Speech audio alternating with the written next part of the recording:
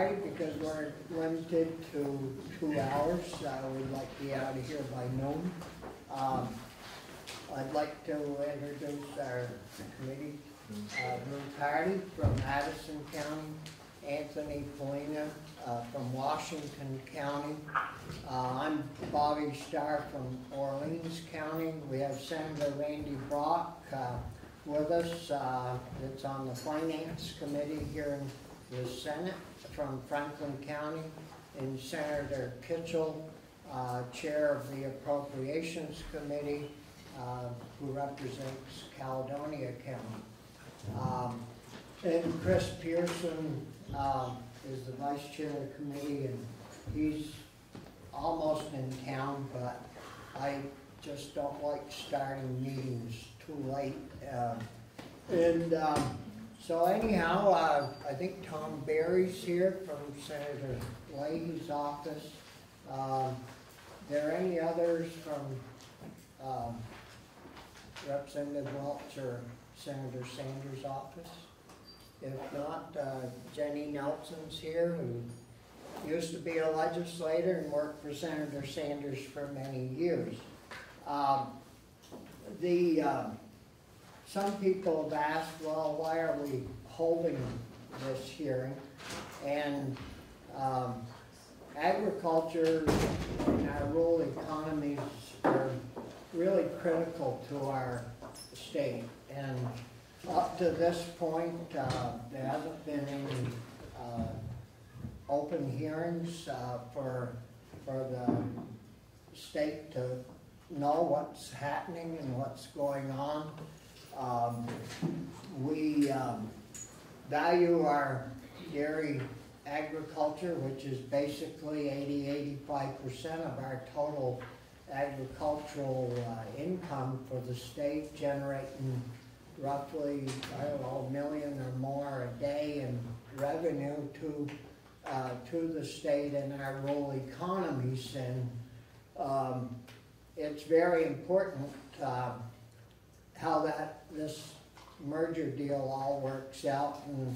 And you know, I think if you added up what we in the state of Vermont contribute to our rural areas and our communities, between us and the federal government, probably well over $100 million a year with current use programs and all the different ag programs that we help support and fund.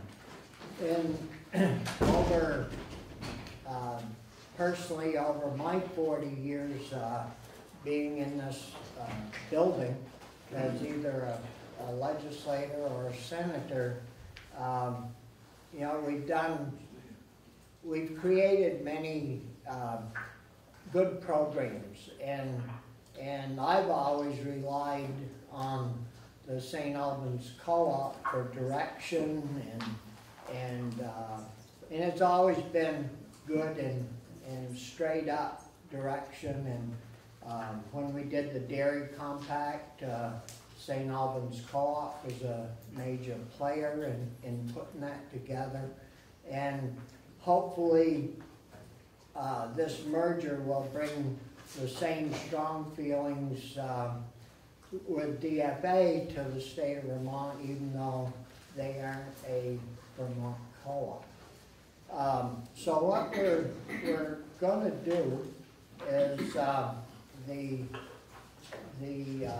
program or the agenda is set up so that we would hear from Secretary Tebbetts and Diane Bosfeld in regards to dairy and how that works in Vermont. We'll hear from President, I believe, of St. Albans Co-op and the CEO of St. Albans. And then we'll hear from Brad Keating, and if he has others to come with him, I guess he's going to do it solo. We'll hear from him next. If there are farmers present and want to say a few words, we'll take them afterwards. Before we get to the farmers though, we have some questions. The committee, if the committee has questions of St. Albans or of DFA, we'll have them up to answer any questions or concerns that the committee may have. So I think with that, do any of the committee members have anything to say? No. If not, we'd like to welcome Anson, Secretary Tebbets, and Diane up. If any of you, if you don't have an agenda, we do have extras here on the table. Well, good morning, Mr. Good morning. Secretary. Good morning. For the record, Anson Tebbets with the Agency of Agriculture, Food and Markets, and joined by Diane Boffell. Many of you know Diane for her expertise in the dairy industry for a number of years with the agency. And also just a footnote, Diane began her career, one of her early jobs was working for St. Albans. So she has background working there as well as a number of years here at the agency. Well, good morning all, and I might begin by a few statements, and then Diane is going to go into a rather deep dive about the overall industry of dairy and where we're at and the landscape. So doing business for a century is a big deal. And even a bigger deal is the 100 years of hard work, innovation, and commitment to community. The St. Albans Co-op is celebrating its centennial this year. It's a time to reflect, a time to look at the accomplishments of this Vermont dairy leader, and it's also a time to think about the co-op's future. The 360 members of the co-op face a big decision this month. After 2 years of planning, the co-op's board of directors have voted to recommend to their members a merger with Dairy Farmers of America, or DFA. The proposed merger would make the co-op's plant, the retail store, and trucking service a wholly owned subsidiary of DFA. A critical part of the economy in Franklin County, the dairy industry contributes an estimated $2 billion to the Green Mountain State and the economy. According to the International Dairy Foods Association, dairy provides more than 4,000 Vermont jobs, and farmers' expenses indirectly support another 12,000 dairy industry jobs. Now, these jobs create more than $162 million in wages, and they generate $127 million in Vermont tax revenues. Vermonters love our state because of our open farmland, our barns, and our animals. And a key part of the Vermont brand, visitors seek out the renowned dairy products like milk, cheese, ice cream while they're here and while they are at home. No stranger to the business, the Kansas-based DFA and the co-op have had a relationship since 2003. DFA has 115 members in the Green Mountain State, and those farmers now produce about 67 million gallons of milk each year in Vermont. DFA has pledged to invest in St. Albans and Vermont, planning to pour millions into the St. Albans facility to make it more viable. The proposal will offer farmers a more competitive market into which to sell their milk. We are all familiar with the fact that dairy farmers and dairy co-ops have faced enormous strain over the last several years. An oversupply of milk, a decline in milk consumption, and a highly competitive international market have all contributed to the challenging times. The proposed merger comes at a time when the statewide and regional dairy landscape is shifting. Dairy farmers now must decide if they want to join DFA. It's a larger collaborative that, while it offers less independence, has strength and resources. For farmers, this is personal. They'll push the pencil, they'll ask the questions, and vote on their future. This is a serious decision for farmers. The Agency of Agriculture, Food and Markets is watching the proposed merger closely. We understand that farmers are making pivotal decisions that could impact their businesses for many years. Others are watching as well, including employees, policymakers, and businesses such as Ben & Jerry's, Vermont Creamery, and Green Mountain Creamery, who rely on milk from St. Albans Co-op. We will know the outcome of this vote soon, In the meantime, we are grateful for those wise farmers who started the co-op back in 1919 and those who have kept it viable and relevant in 2019. Thank you. Thank you. Any questions for Secretary Tibbetts? I wonder, Secretary Tibbetts, do you think there's any possibility that this is going to increase farmers' pay prices for their milk if this merger goes through? We're going to see higher prices in the pockets of farmers? I think that is a what-if question, and of course, with federal policy, But does Dean Foods have a record of paying higher prices for milk than their competitors since they control so much of the market? I think that's a question that remains to be seen. I hope to engage, if this merger does go forward, I hope to engage DFA in the proposal that the Vermont Milk Commission has put forward. We're looking at a growth management plan, and we hope over time if we can get that established. I know DFA has been at the table listening and watching us as we rolled that out, and I hope over time we can engage, if the proposal goes forward, that we can engage with them on a program that we hope will make it more stable and put more income in the farmers' pockets. You're aware that over the years, DFA's been sued by farmers and their members for trying to lower the price of milk that farmers receive. You're aware of that? Yeah, it's been very public, yes. Okay. Thank you. Thank you, Yeah. Secretary. Diane? Okay. Thank you for inviting us here this morning. Diane Bothville. Can everyone hear okay? If not, just raise your hand. I'm the Director of Administrative Services for the Agency of Agriculture, Food and Markets. And yes, I spent my first 5 years working for UVM Extension, 10 years with the St. Albans Cooperative Creamery, and 14 years now with the Agency of Agriculture. So yes, I do have some history with the St. Albans Cooperative Creamery.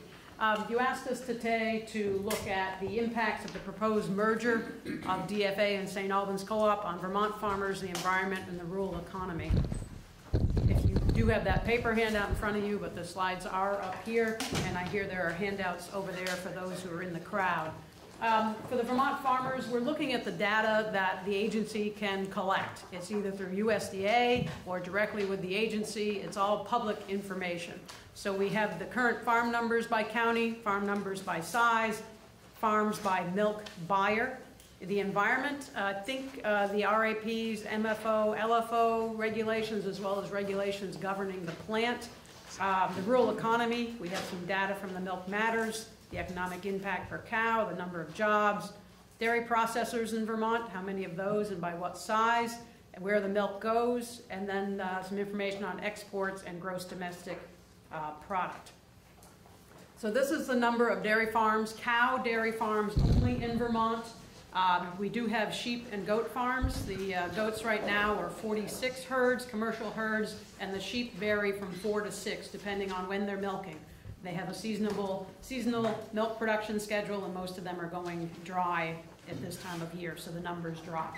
So we began the year at 700. We're at 675 at this point out of the 1st of July. The counts come in every beginning of every month, so we haven't had an August count yet, of course. So seeing that change in farm numbers, it's a similar rate of decline as we saw last year and the year before. So we've been on this track to lose 5 to 10% farms per year. So it has not changed, it has not increased or decreased at this point. So if we look at the size of farms, this is the large farm operation, over 700 milking cows, medium farms, 200 to 699 milking cows, small farm operations, under 200 cows. And at the bottom of that chart, you see the CSFO, Certified Small Farm Operations. Those came into being as of July 1, 2017, that they had to certify. So we now see out of the total of small farms that in 2018, 273 of those had registered as certified small farm operations, milking 50 cows up to 199 cows. So there's the data of the size of farms. We've seen some growth in those farms that milk more than 700 cows, a decline in the number that milk between 200 to 699, but the greatest decline has been under farms that milk under 200 cows. For those two pieces of data, the farms by size and the number of farms by county, there isn't any information at this point that would show that this impact would change either the rate of decline or the farms by size.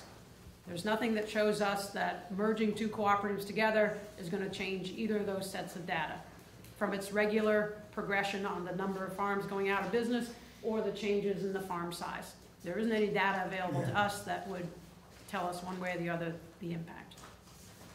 If I may, what about the farms under 50 milkers or under 50 cows? Do you have a number for them? It would be a simple subtraction of the total of 587 minus 273 would be, 314. Yeah. That's hard to do math while you're talking. Yep. So this is an important slide. As of June 1, these are the buyers of milk in Vermont. So you have 4 cooperatives: Agrimark, Dairy Farmers of America, St. Albans Cooperative Creamery, and Upstate Niagara Cooperative. All purchase milk in Vermont from farmers.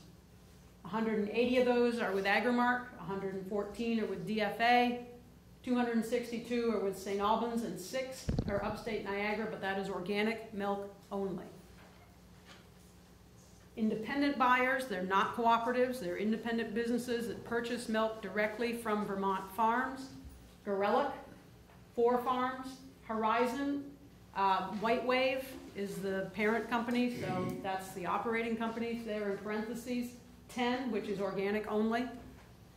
H.P. Hood Booth Brothers, 12 farms, that's just plain old conventional milk.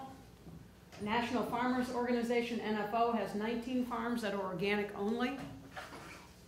Stonyfield Farms, Inc., 4 farms that are organic, and 9 farms with Danone Company, which are also organic. I'm sorry, I omitted the organic in that final category there. We put Vermont Creamery up here, but that's goat milks only. And they have 19 goat milk dairies. And the farmstead is they milk animals, milk cows, and make a product. We have 51 of those. So they're milking some cows and making cheese, yogurt, butters. That's 51. That's a pretty good sized category there. There will be an impact here. The merger, St. Albans Cooperative Creamery, 262 farms, would now add to the total of DFA. So the total, if I did the math correctly while you were talking, would be about 52% of the farms in the state would be shipping to DFA if you add 114 to 262. Yeah. So they would have the majority of farms. Is there a concern that more than half of our dairy farms would be shipping to one producer? Is that too big of a market share for them I think that this making them too big to fail kind of situation? I think that this category or this slide shows that there are other opportunities for buyers of milk. Agrimark has stated clearly that they have a closed membership at this point. They're not taking on farms. Upstate Niagara being organic, there's a possibility there, but people would have to choose to switch to organic production if they chose. Gorelick and H.P. Hood for conventional milk are another couple of opportunities for farmers. But it does change the number of cooperatives that are available for farmers if they choose the cooperative route. And do you have a concern? Because I know you're an expert on the dairy market in our state. I'd love to hear you talk about it. So should this be a concern for us? I think it's important that farmers have options. So if there were just one buyer of milk in the state, I would be very concerned. But there are more than one. It would be, Agrimark has a closed membership at this point. Will that continue? I don't know. You'd have to speak with the folks at Agrimark. But the fact that there are some other opportunities for conventional milk for farmers to look to, I'm more comfortable than if there was only one buyer. Just to follow up on that, though, if Agrimark, at least at the moment, is closed to new, they don't really have options, right? We're Gerlich and Hood together take 16 producers. I mean, that's not, that's like my business versus Microsoft. It's not really right? I mean, Yes, it does change the marketplace. And it is important for farmers to have options. Is it very competitive to entice Garelick or HB Hood to buy that milk? Possibly. So yes, it is a consolidation of farmers' choices of where to sell their milk. But a market is important. What is the option without this merger? I don't know. Well, plus on the other hand, it could be a plus because you've got more producers under one group that could supply a bigger supplier if need be. So I mean, it works both ways, and we have to consider all the different avenues. Other questions? Oh, you're not finished, Jay. Not finished yet. No, go ahead, no, you're not finished, go ahead. Nope, not yet. Okay, the environment, I wasn't exactly sure of your area of interest there, but for the Agency of Agriculture, when we say environment, we think water quality. And the dairy farmers that are available there. There'll be no impact by this merger on all the regulations impacting dairy farmers in our state, be it water quality, be it the pasteurized milk ordinance. There is no change there. There are regulations governing the dairy processing plant in St. Albans that will also still be in place. They're governed by A&R, but there are certainly permits for the disposition of spoiled milk into a person's manure pit, or the wastewater going down the drain. The city of St. Albans as well as A&R have permits for that. So nothing changes there, but I may be misinterpreting your question around the environment, but that's how I would answer it. So I'm not sure if that is when you say environment, is that what you mean? Well, yeah, we wanted to make sure that the DFA milk is already going to St. Albans. So that won't change, and of course the St. Albans co-op farmers that merge with DFA, they'll still be there. So it isn't going to add or delete to the amount of processed waste going into the waste. Okay, correct. So moving on to the economy, we did some work in 2012, excuse me, on Milk Matters is what we termed our work, but we looked into the economic impact. We talked about doing that again, and the researcher at the Agency of Commerce and Community Development said there was not enough substantial change to run that data again. So this is from 2012, that every cow has a 12,500 economic activity impact on the state annually. Vermont has 126,000 dairy cows according to USDA, so that's a 1.575 billion economic impact. Simple math there. This merger is not expected to impact cow numbers or the number of farms. There isn't data that shows us that there'll be an impact there. Vermont dairy industry, from the data we collected in 2012, 6,000 to 7,000 jobs from the farms, feed, seed, fertilizer, equipment, dairy processing. At that point, it was 360 million in wages and salaries. I do not see any data that shows us the merger would impact the number of jobs associated with dairy. So the number of dairy farms isn't going to change. The requirements for feed, seed, fertilizer, those companies are still there. And the statement that the processing facility in St. Albans will remain open, those jobs are still there as well, as well with the store and the trucking company. Senator, it's $3 million a day of circulating cash that comes into Vermont from the sale of milk and dairy products. $3 million. That's through farmers' milk checks, the money coming back into the state from the sale of milk for further processing. The dairy farmer milk prices, that was brought up earlier. Dairy farmer milk prices are set by the base price is set at the federal level. It's a calculation, and I don't see any impact on that base federal calculation from the impact of this merger. I don't see any changes there. It's a calculation. It's done at the federal level.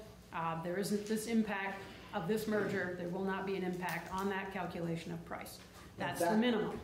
That is the base price. Right. You can pay above that if you can generate the money, but that's the base price, and it's important to know.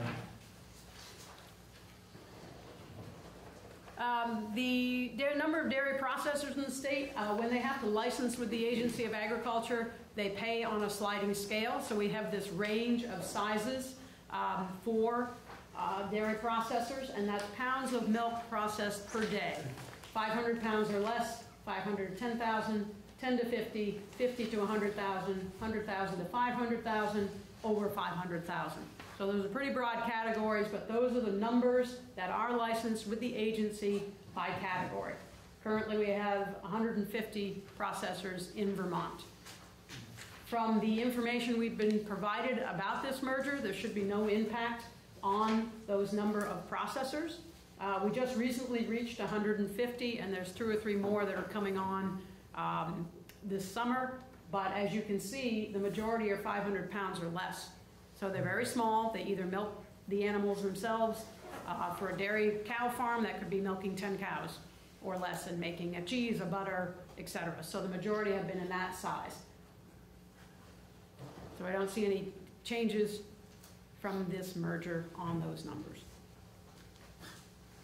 This is a bit small, but we get information as part of our regulatory work about where the milk first leaves the farm to who's buying it, to a processor. We get that information because that first buyer of milk is responsible for running antibiotic testing on that milk. That's the only reason we get this data.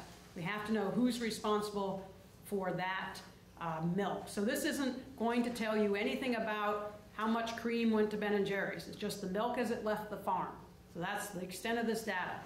Doesn't tell you anything more than that.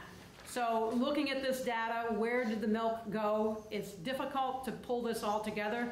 So we do this once a year. We have not done it for 2018 yet or 2019 because it's a lot of data to go through.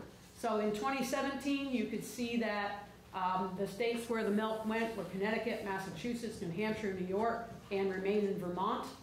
61% in the spring remained in Vermont. In the fall, 58%, and that's 1 month in the spring, 1 month in the fall. That's what stays in Vermont, and the rest leaves the state, the majority going to Massachusetts for further processing. So that has changed a great deal in the last 20 years. Yes, it used to be closer to 50-50. Now more stays in the state, 60-40. So that means we have more processing. Value added.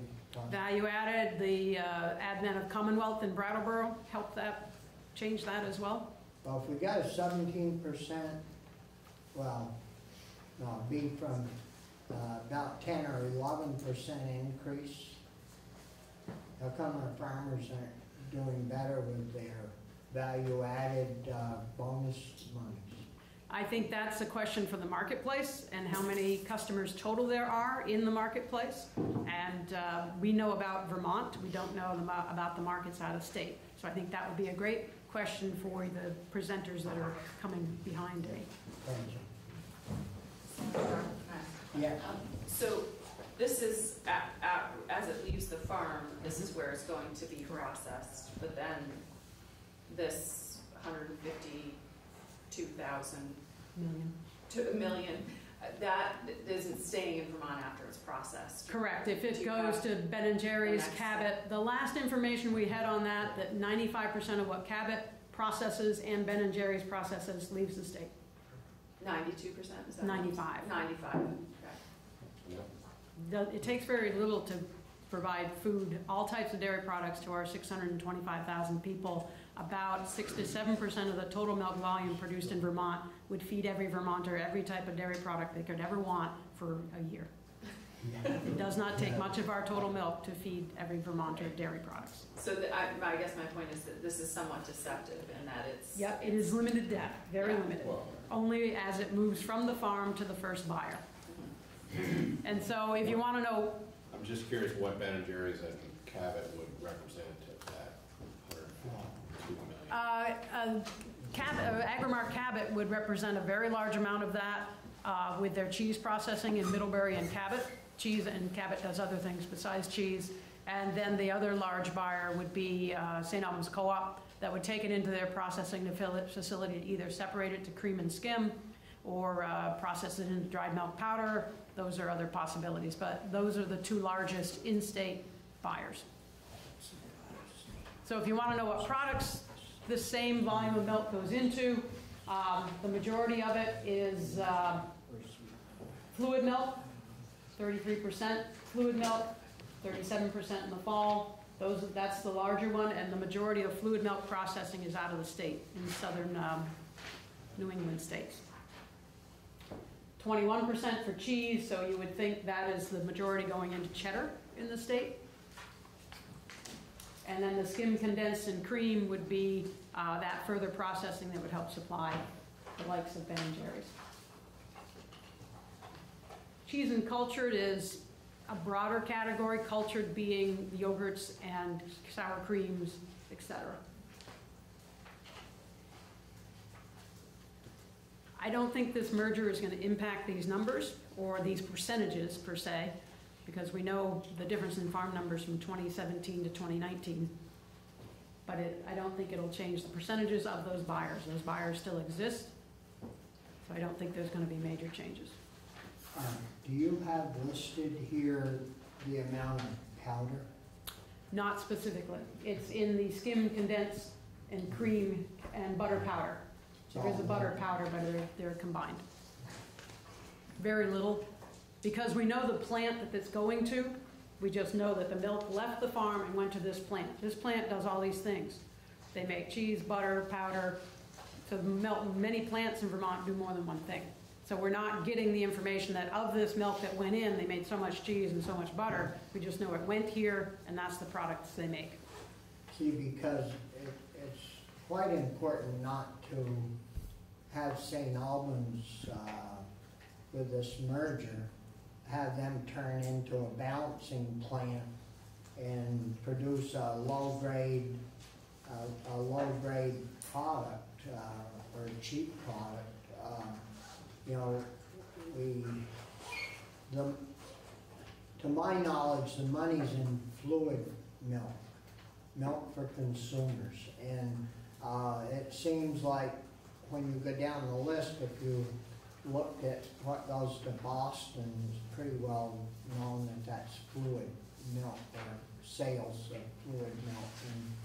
And it's important to keep that fluid market going, because that's the money driver. It seems like our value-added products that there is value in doesn't really show in your charts that that's bringing a lot of profit back to the farmer. And so, just a comment, I guess. So the rural economy, again, dairy exports are important to this state. About 74 million in dairy exports occur in Vermont. That could be the dried milk powder, dried whey, that are exported. This is from the U.S. Dairy Export Council. They say 886 Vermont jobs are created by dairy exports, and 169 million is the economic impact from exports. I don't see this merger impacting the exports. Dried milk powder will still be produced. Dried whey is not produced by this, the merger of these two cooperatives. The dairy companies contribute to the Vermont gross domestic product. This is from the International Dairy Foods Association. They say a 4.93% contribution to Vermont's GDP from the dairy industry, not just exports. I don't see the merger changing that number as well. So now I'm at the end. Yeah. Now you're ready for questions. Questions. You can always have questions amongst, but other questions. I mean, I sort of, might be a comment or a question, a little bit of both. I mean, you talked a lot about things that will not change on the macro level, and I think most of us would agree that we don't expect the dairy industry per se to change in the New England region, except that they'll be more controlled by DFA over the milk supply. I'm really more concerned about the impacts on individual farmers. As I mentioned before, I want to know if there's any reason to believe that this merger would result in higher pay prices for farmers. We know that about the base price, but we don't expect people to get the base price. That puts people out of business. And if somebody controls a whole lot of the milk in the region, you would expect that they would be able to pay premiums and do things that improve the economic condition of the individual farmers. And that's what we're not really seeing. The other thing is one of you mentioned that DFA has made a pledge to invest in Vermont. And I wonder what kind of pledge that actually has been. I haven't seen anything in paper that pledges to make an investment in Vermont. And I think it is possible. You've said that, one of you has said that, well, the plant will stay open in St. Albans, and yet I would argue that there's no guarantee that the plant's going to stay open in St. Albans. We know that DFA and Dean Foods have shut down plants around the country as well as around the region. And we also know that DFA has made it clear in their papers that the investments in Vermont and the treatment of Vermont farmers is going to be subservient to other interests that DFA may have. So if DFA decides wants to buy an almond milk plant down in California somewhere and shut down the plant in St. Albans because they have to choose either the almond milk plant in California or the dairy plant in St. Albans, they may choose the almond milk plant in California. There's nothing that we're going to be able to do about it. So that's my concern, is that we haven't seen any real evidence that there's going to be real investment in Vermont. We haven't heard any talk about higher prices for Vermont farmers. That troubles me. I don't think you have an answer to that, because obviously you can't say if they're going to pay more. It's not your job to say if they're going to pay more, but I think it's our job as representatives and legislators to stand up on behalf of the farmers who are making the milk and creating the value that this industry has and not getting rewarded for it. So that's the problem that I have with this in general. Well, I think that question, though, would be better asked of DFA. No, I agree. I will ask it at DFA, and I think it's important to know that as we all represent farmers, whether we're with the ag agency or with the legislature, it's important that we do what's best for Vermont farmers and ask those questions on their behalf. I think the similarities come where what is a cooperative, and the St. Albans Cooperative Creamery is a marketing co-op. They are, within the member's contract, they will market the milk that you produce. The other thing that St. Albans Co-op is a buying co-op, putting the power of all the members together to have the store and buy the supplies that farmers need. And DFA is very similar. They're a marketing co-op for the milk. They also are a buying co-op. And I'll let them talk about the different programs, but member buying power together, if you've got to have teat dip for cows, you've got to keep the cows clean, and you have to wash your milking equipment, and you need all these soaps. The larger company can buy soap at a lower rate and get that potentially to farmers. DFA is also a processor. They own brands. They own Bordens and other brands. And St. Albans Co-op is a processor as well. Interesting contradiction of having to, on one hand, you want them to stand up for farmers and advocate for higher prices for farmers. On the other hand, they want to make their profit off of their processed products, which necessitates a low farm price, so the processors can make money. I would think we'll find out that DFA makes most of its money off of processed products, not off the farmers. I'll let them address that.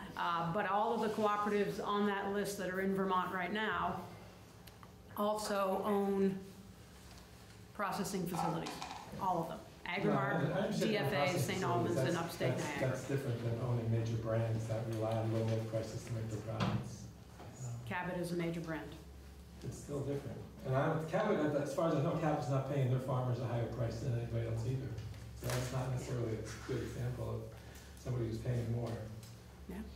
So I think that is the similarity where I think farmers will have the same benefit of a marketing cooperative and a buying cooperative. So that merger which they already have, as you said, they already have. Correct. But the situation where St. Albans is in at this point, they'll have to address of why this merger is needed. But I'll let them, I think it's time for us to let the other speakers address those questions. Thanks. So, I guess we're all set. Thank you very much. Thank really you. appreciate you folks coming Sure. and your comments, and thank you very much. Thank you. While we're shifting gears here, we have Senator Corey Parent, who represents Franklin County, came in, and you're from Senator Welch. Well, Representative Welch's office, welcome. And so the next folks we'll hear from is St. Albans Co-op and Harold and Leon. And what we're going to do is hear from them in regards to the merger part. And we'll hear from that, and then we'll have questions for both groups together, both you and DFA can answer questions concerning questions that we might have as a committee. Yep, good morning. Good morning. My name is Harold Horgan Jr. Just like to start off by saying we're delighted that you've taken a keen interest in the dairy industry in Vermont and what we're proposing to do. However, as I'm sitting here, I hope that this isn't just an obfuscatory process that's with predetermined opinions and predetermined bias of the outcome. I hope we're listening intently and learning, and we'll divulge our process we've been working through. Currently, I serve as chairman of the St. Albans Cooperative Creamery Board of Directors, which is a 300-plus member-owned private corporation. It is my responsibility as board chairman, along with the rest of our board of directors, to assure that decisions made about the cooperative's future will help secure dairy farming for our members well into the future. Like all other co-op board members, I am a dairy farmer. I'm a 6th-generation dairy farmer from Fairfield, Vermont. Work side by side with my 2 brothers and our 6 sons, our families. We have 4 medium-sized dairies and a small maple operation. We operate in Fairfield, Fletcher, Sheldon, and Fairfax. As a dairy farmer in business with our family, I want to do as previous generations have done to us and maintain a viable operation that is strong and will continue well into the future, have milk markets that will provide an opportunity in the ever-changing dairy environment. The proposed merger of St. Albans and Dairy Farmers America is one that will not only benefit the members of both cooperatives, but will strengthen the Vermont dairy landscape overall. This merger will allow for needed reinvestment in the St. Albans plant and trucking fleet. And most importantly, this merger will protect our members' equity in milk markets. When the St. Albans Cooperative Board approached DFA with this suggestion, it was after a great deal of strategic planning and evaluation. A big part of this planning fell back to the question, what do we want from a partner in our future?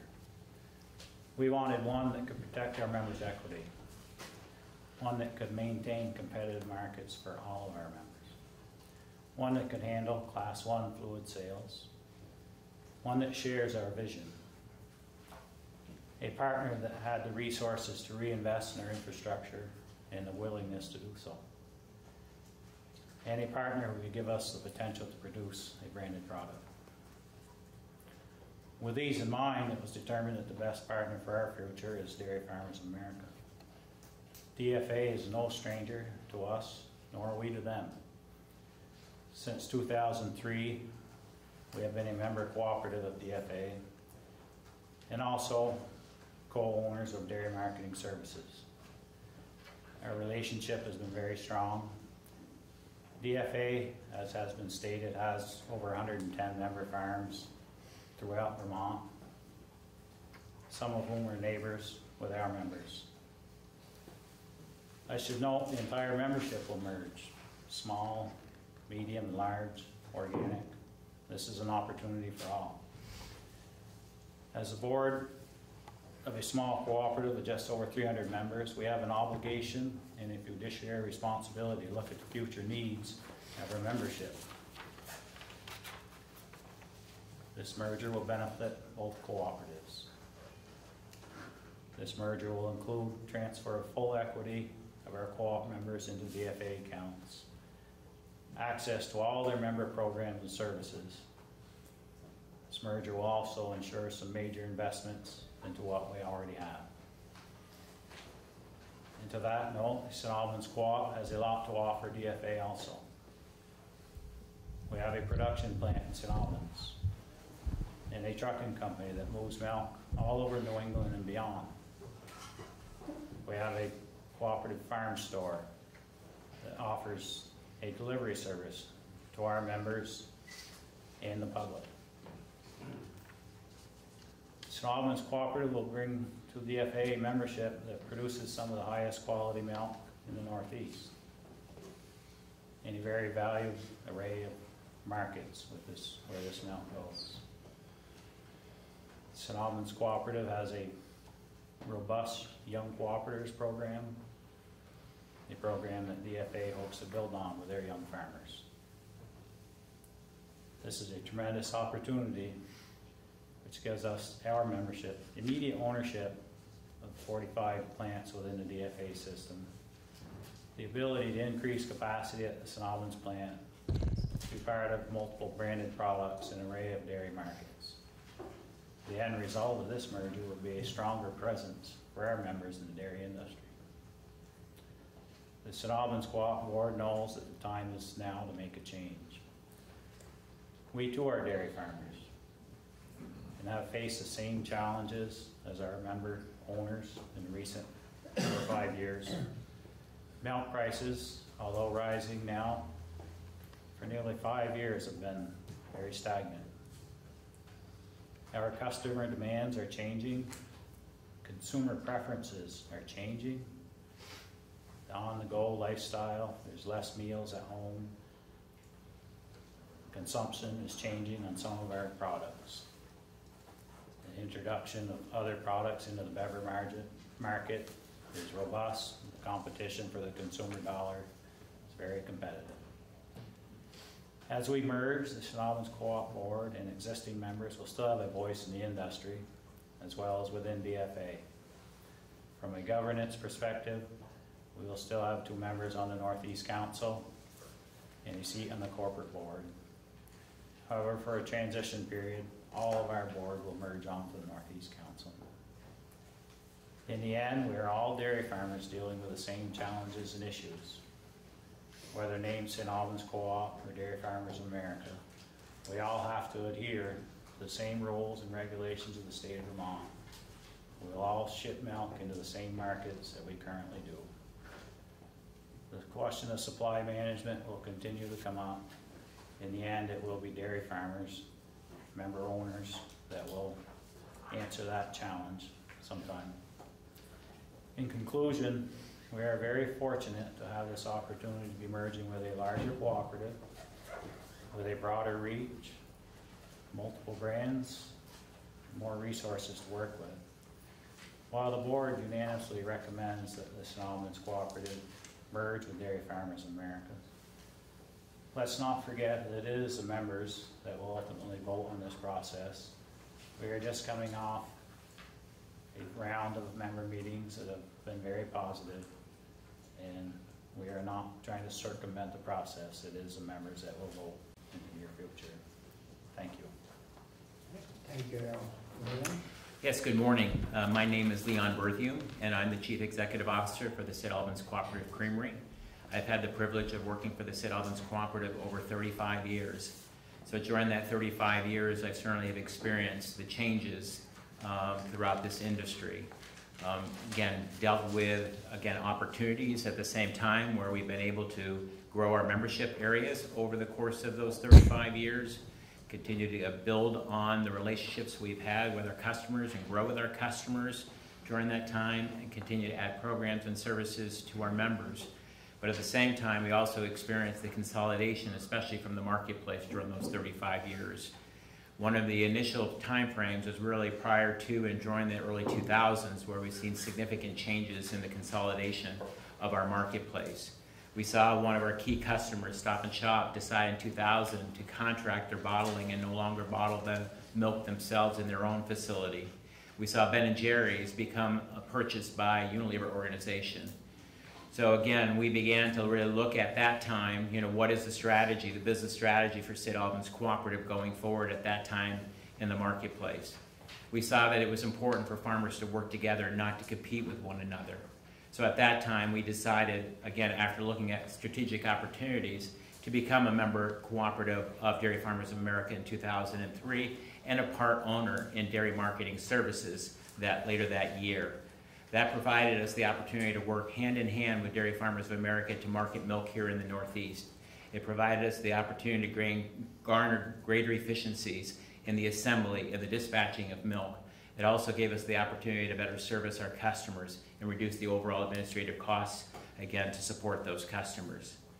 Again, we found during that period of time that, again, the marketplace continued to change and evolve. And again, more constant changes, whether it's on the farm side or whether it is with our customers in the marketplace. So again, based on our fiduciary responsibility that Harold mentioned, is that we need to take time and reflect what's transpiring with the industry today, but what does it look like for tomorrow? The things that we needed to really address was the fact that we have been losing dairy farmers. You've heard Diane Bothfeld say where we are in Vermont today with less than 700 dairy farmers. As I mentioned, we continue to see the consolidation and changes of ownership of our customers. They're no longer Vermont or regional owned customers. They are now national or global in nature. We continue to see the increased demands from these particular customers and what they're expecting from us as a supplier, whether it's on the farm or within it's the plants that we operate. We've also seen increased competition with the additional supply of milk. We have seen additional processors in other areas actually come and compete in the New England market. More importantly, in the most recent years, we've seen the lack of financial returns for our cooperative that has, again, created additional stress on the organization. We've also had challenges as a dairy industry in terms of our own employee recruitment and retention at various levels within the organization. Our business model, again, of producing commodity bulk products, again, it's not sustainable. It does not provide us the margins necessary to support our dairy farm operations going into the future. And this has really taken us into that whole strategic planning that, again, Harold mentioned, that we need to continue to look at who can market our milk in the New England and the Northeast, who has the opportunity to work with us in terms of marketing our milk products from our plant, who has the opportunity, again, to build on branded products, to build on member programs, to really look at the plant synergies that what St. Albans is doing today, as well as the willingness and the ability to invest, as well as, again, who has, again, the opportunity to create synergies within our membership. And that's why, as Harold said, we approach Dairy Farmers of America. I'm going to take a few minutes to share a little bit about, again, the impacts on membership, our customers in our plant, our employees, the community, and what if we don't move forward with this merger. As Diane talked about farm numbers, but from St. Albans Cooperative in 2019, currently we're at 325 farms that are members of the cooperative. Of that, 230 farms are non-organic and 95 are organic. Again, all those farms would transition into Dairy Farmers of America as part of this transaction. Dairy Farmers of America and St. Albans both have relationships with all of the organic handlers that has been mentioned by Diane in her overview. If you look at what we have in Vermont, again, at this point in time, we have 264 farms in Vermont, 59 in New York, and 2 in New Hampshire. If you looked at 5 years ago, we had 314 non-organic farms and 92 organic farms. And in Vermont, we had 330. So you can see our market share of farms in Vermont has dropped dramatically. Again, our membership, again, needs to remain competitive. Every penny on their milk check, again, represents significant dollars for our members.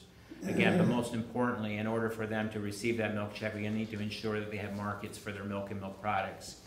In addition to, again, the markets, again, we've always been able to provide additional member services to assist with their cash flow, as well as to leverage their purchasing power. Those particular programs are going to continue as we move through this, again, merger if the members so decide to move forward, and only to really build on to the opportunities that DFA will be able to leverage with our programs. When we look at DFA, we'll increase our overall membership inclusion and overall governance structure, again, with other opportunities. Again, it will allow us to remain with competitive programs in terms of what is being paid to dairy farmers. DFA has demonstrated year-end dividends and distributions, as well as a greater opportunity to take benefits of 199 tax credits. They will, again, continue to support and extend our membership programs and services. Again, they're very much committed to technology and access to information, both at the farm and the plant level, which will truly be beneficial to this next generation of dairy farmers. As Harold mentioned, again, they are investing in their youth and the next generation of dairy farmers and are excited about the program that St. Albans has for a young cooperator program and will continue to move forward. They have some of the shared values relative to the importance of members, what's transpiring in the farm, supporting the FIRM program, and leading those initiatives. Again, we will also benefit that our membership will become owners in the DFA brands. But most importantly, this will allow us to really diversify the risks that our members currently have today. When we look at the merger consideration, as Harold has indicated, Our members will receive the full net book value of the cooperative at the time that this transaction would close if approved by the membership, which means that we will get the full value of the assets that we currently have, and then they will assume the overall liabilities of the organization at that date. Again, with the balance of it being the members' equity, would then be transferred to DFA.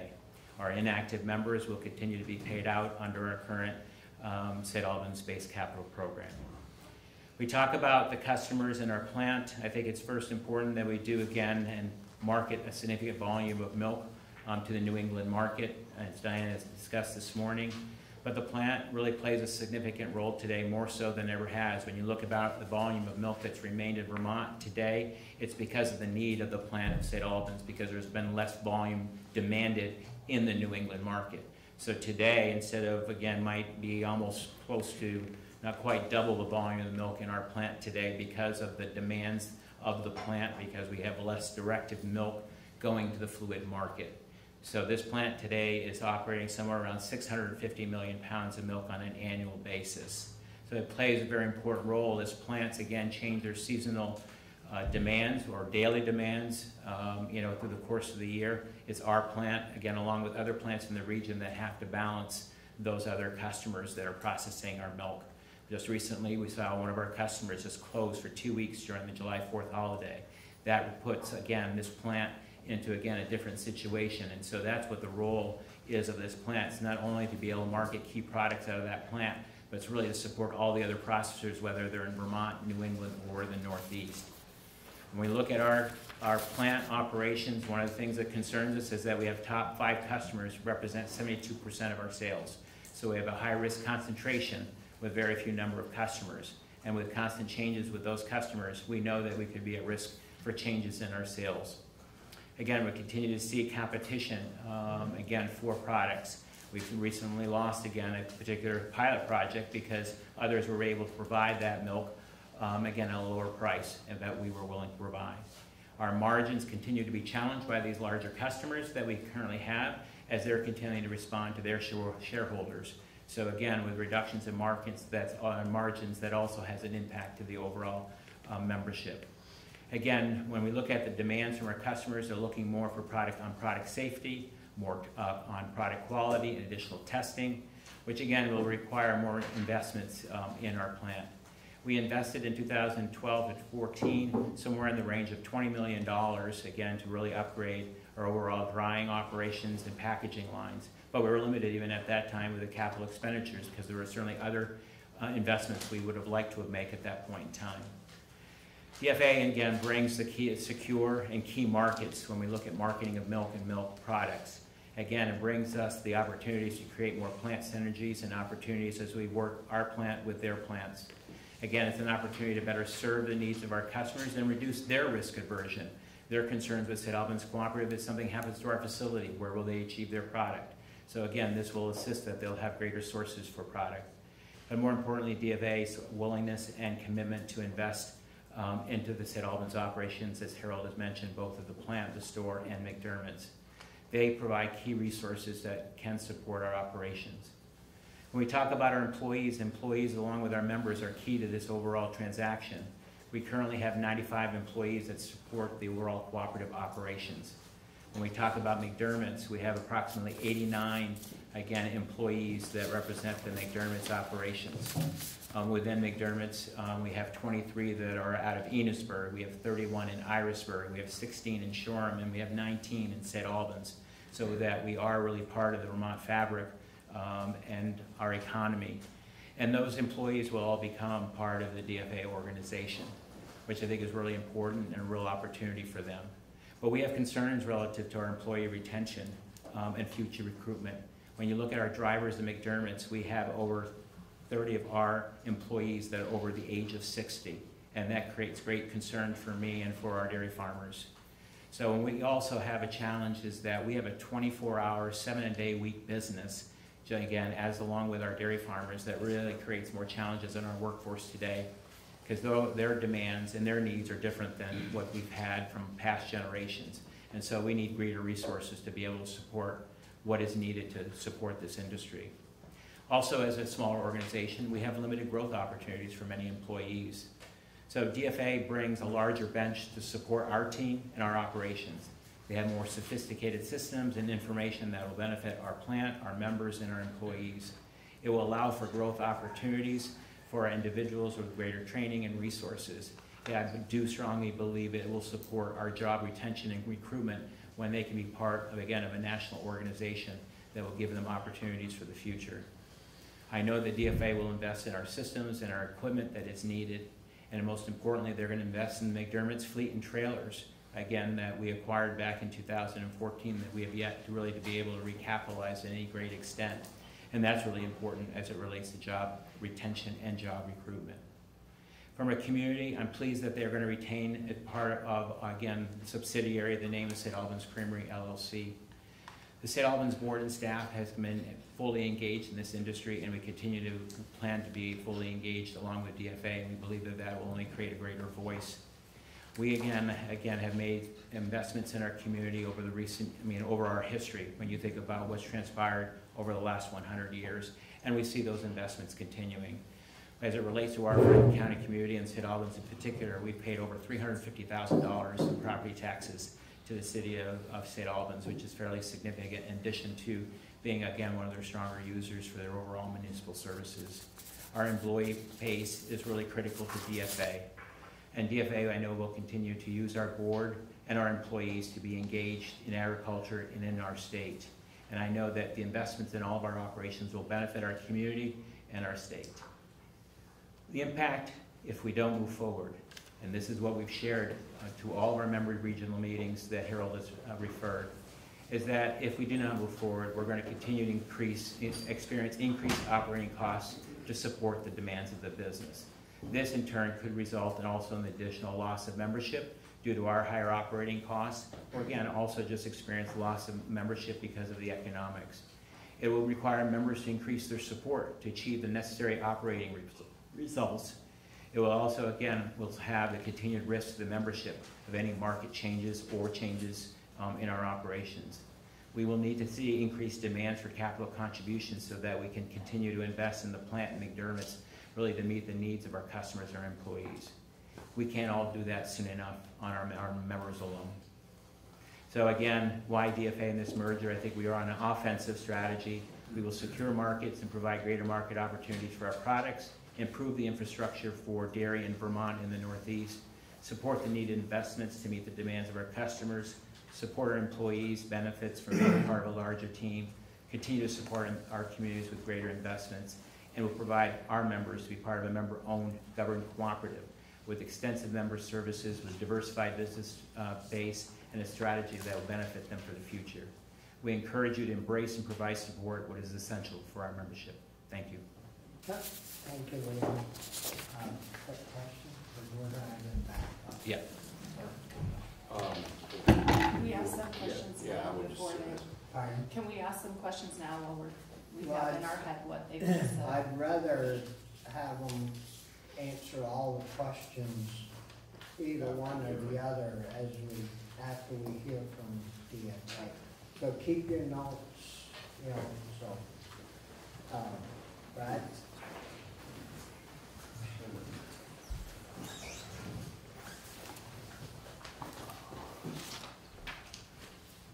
Good morning, everybody. Morning. My name is Brad Keating. I currently operate out of Syracuse, New York, and I presently serve as the Senior Vice President and Chief Operating Officer for DFA in the Northeast area. I'm a 25-year veteran now of working for dairy cooperatives and working for dairy farmers. I've been in the industry for 30 years. I started my first 5 years on the processing side. The last 25 years has been primarily Dairy League Cooperative, who merged in 2014, and now Dairy Farmers of America. My current responsibilities as Chief Operating Officer: I market the milk, I deal with the members, I deal with the regulatory agencies, I deal with the market administrators, we negotiate for price, I deal with logistics companies to get the milk moved from point A to point B. Basically providing support services in Syracuse on everything from communications to human resources to accounting and finance. I have a long history with the St. Albans Cooperative Creamery. I've been kind of the key relationship manager now for about 16 years in terms of the breadth and depth of our relationship. I'm pleased to be here with you and talk a little bit about what we're doing, share some data with you, talk a little bit about what DFA is, talk a little bit how we're thinking about the merger, how it works, and then certainly here to answer your questions at the conclusion of my comments. You know, if you look at DFA, our strategy, simply put, is about threefold. Number one, we market the milk of the members. And I'll talk about the size and the demographics of our members in a minute. That's the first thing that gets us out of bed every morning, is making sure we get the milk off the farm and get it to the right location, market it effectively, and try and bring back a competitive price level. Number two, we provide programs and services for farmers to try and help them do a little better with economics on the farm. And it could be anything from a risk management program, to an insurance program, to a buying program, to a financing program, to an energy program. In certain parts of the United States, we actually have grazing programs to help farmers that graze. So we try and provide services and programs that create really meaningful value on the farm. We can't always control the milk price, but if we can help them be more profitable on the farm, we do that. The third point is we actively engage in putting together packages to acquire, grow, build, and acquire brands and markets. We take the equity that farmers invest in DFA and deploy it in commercial investments, operations, plants, brands, product lines, teams, innovation, all of that. We take the equity and deploy it into markets to try and better the farmers for the long-term shake in terms of how they market their milk. In terms of DFA, we have 7 regional areas. So we are a national cooperative, but we're broken into 7 operating areas. I am in the Northeast area. And with that, we have local representation, local governance, and we really believe it's grassroots coming up. Farmers into the areas, into the councils, up to the corporate board. That way we remain touched to the community and focused on the farms in front of us by a single area. We have the Northeast, Mideast, Southeast, Central, Mountain, Southwest, and Western area. That is essentially the breakup of DFA. That is the areas that we operate in, and I currently manage the Northeast area. With this merger, this would be the Northeast area of DFA. Some metrics that I wanted to give you from farm size, because sometimes we look at DFA with the overall size of the cooperative, our reach, but we sometimes forget about the literal size of the members. DFA today has 8,100 farms around the United States. 8,100 farm locations. 7,300 of them milk on average 77 cows. So we are essentially a small farm cooperative that's just fairly large. Milk how many? 77 cows on average. Out of 8,100, 7,300 DFA members milk on average 77 cows. Across the United States, we have 45 manufacturing facilities, and we make all kinds of dairy products. We start at the lower end of the milk powders. We go into the whole milk powders, skim milk powders, non-fats. We then go up the scale into cheeses, whether it's mozzarella or a cheddar or a specialty cheese. We then move up the chain again into the cultured area, soft products, where we do a significant number of Class 2 products. And finally, Class 1.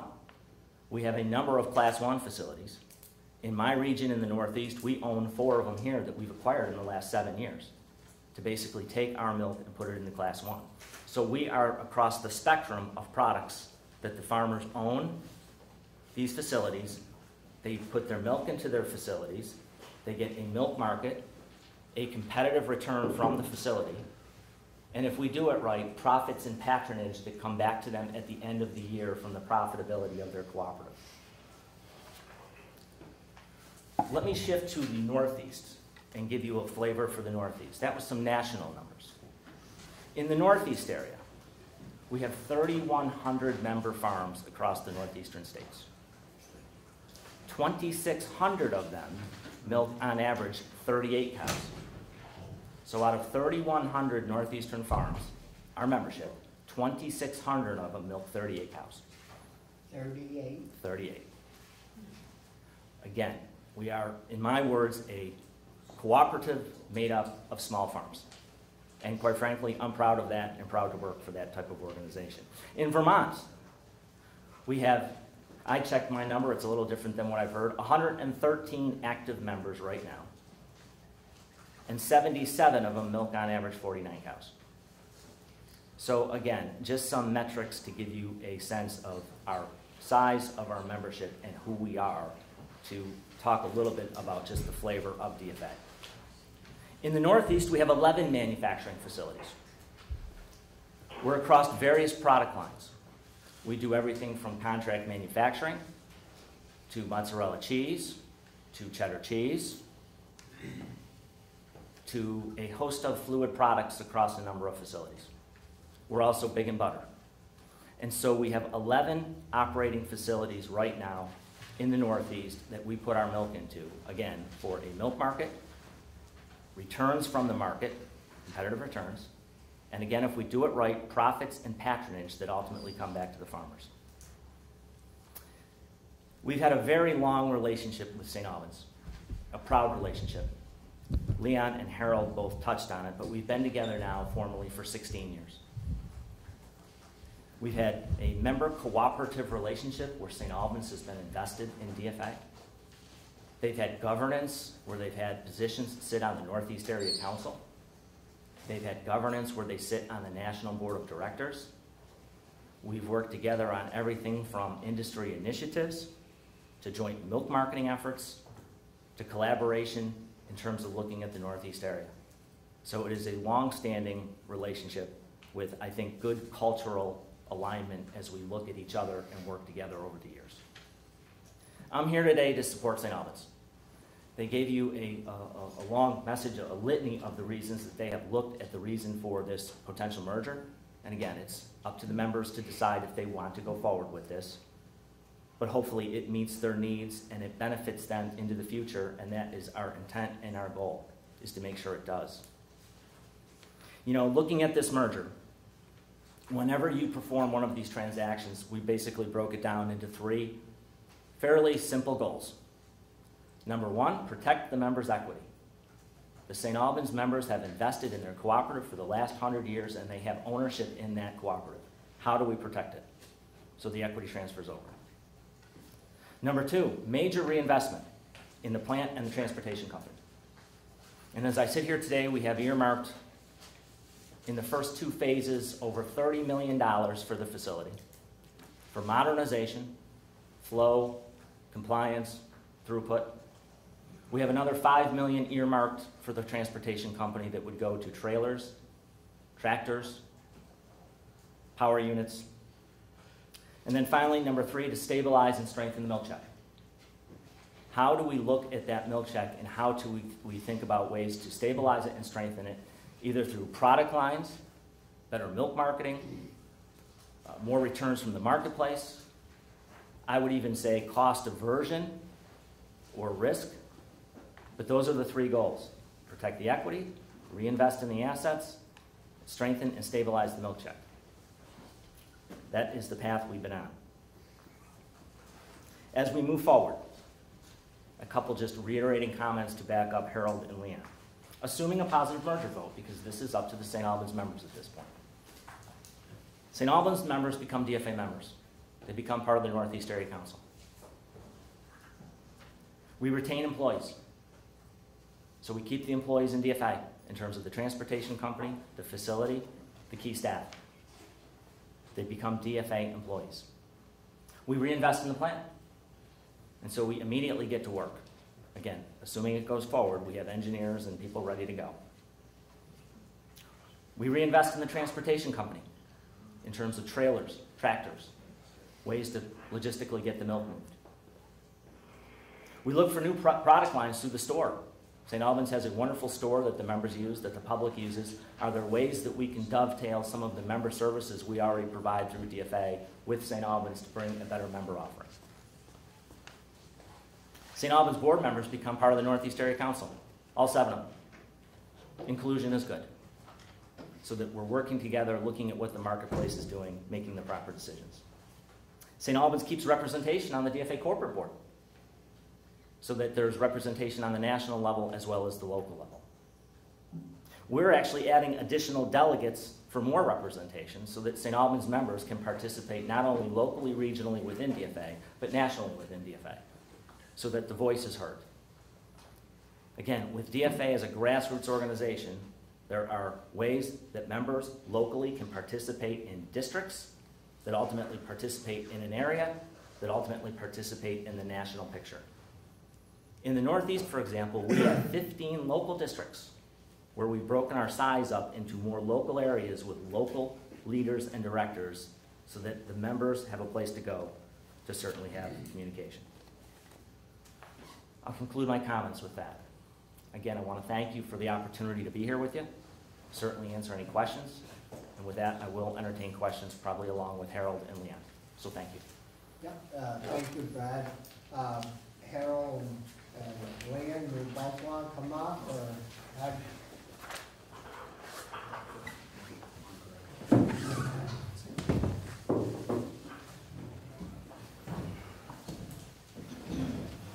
So, thank the three of you for your presentations. It was well explained.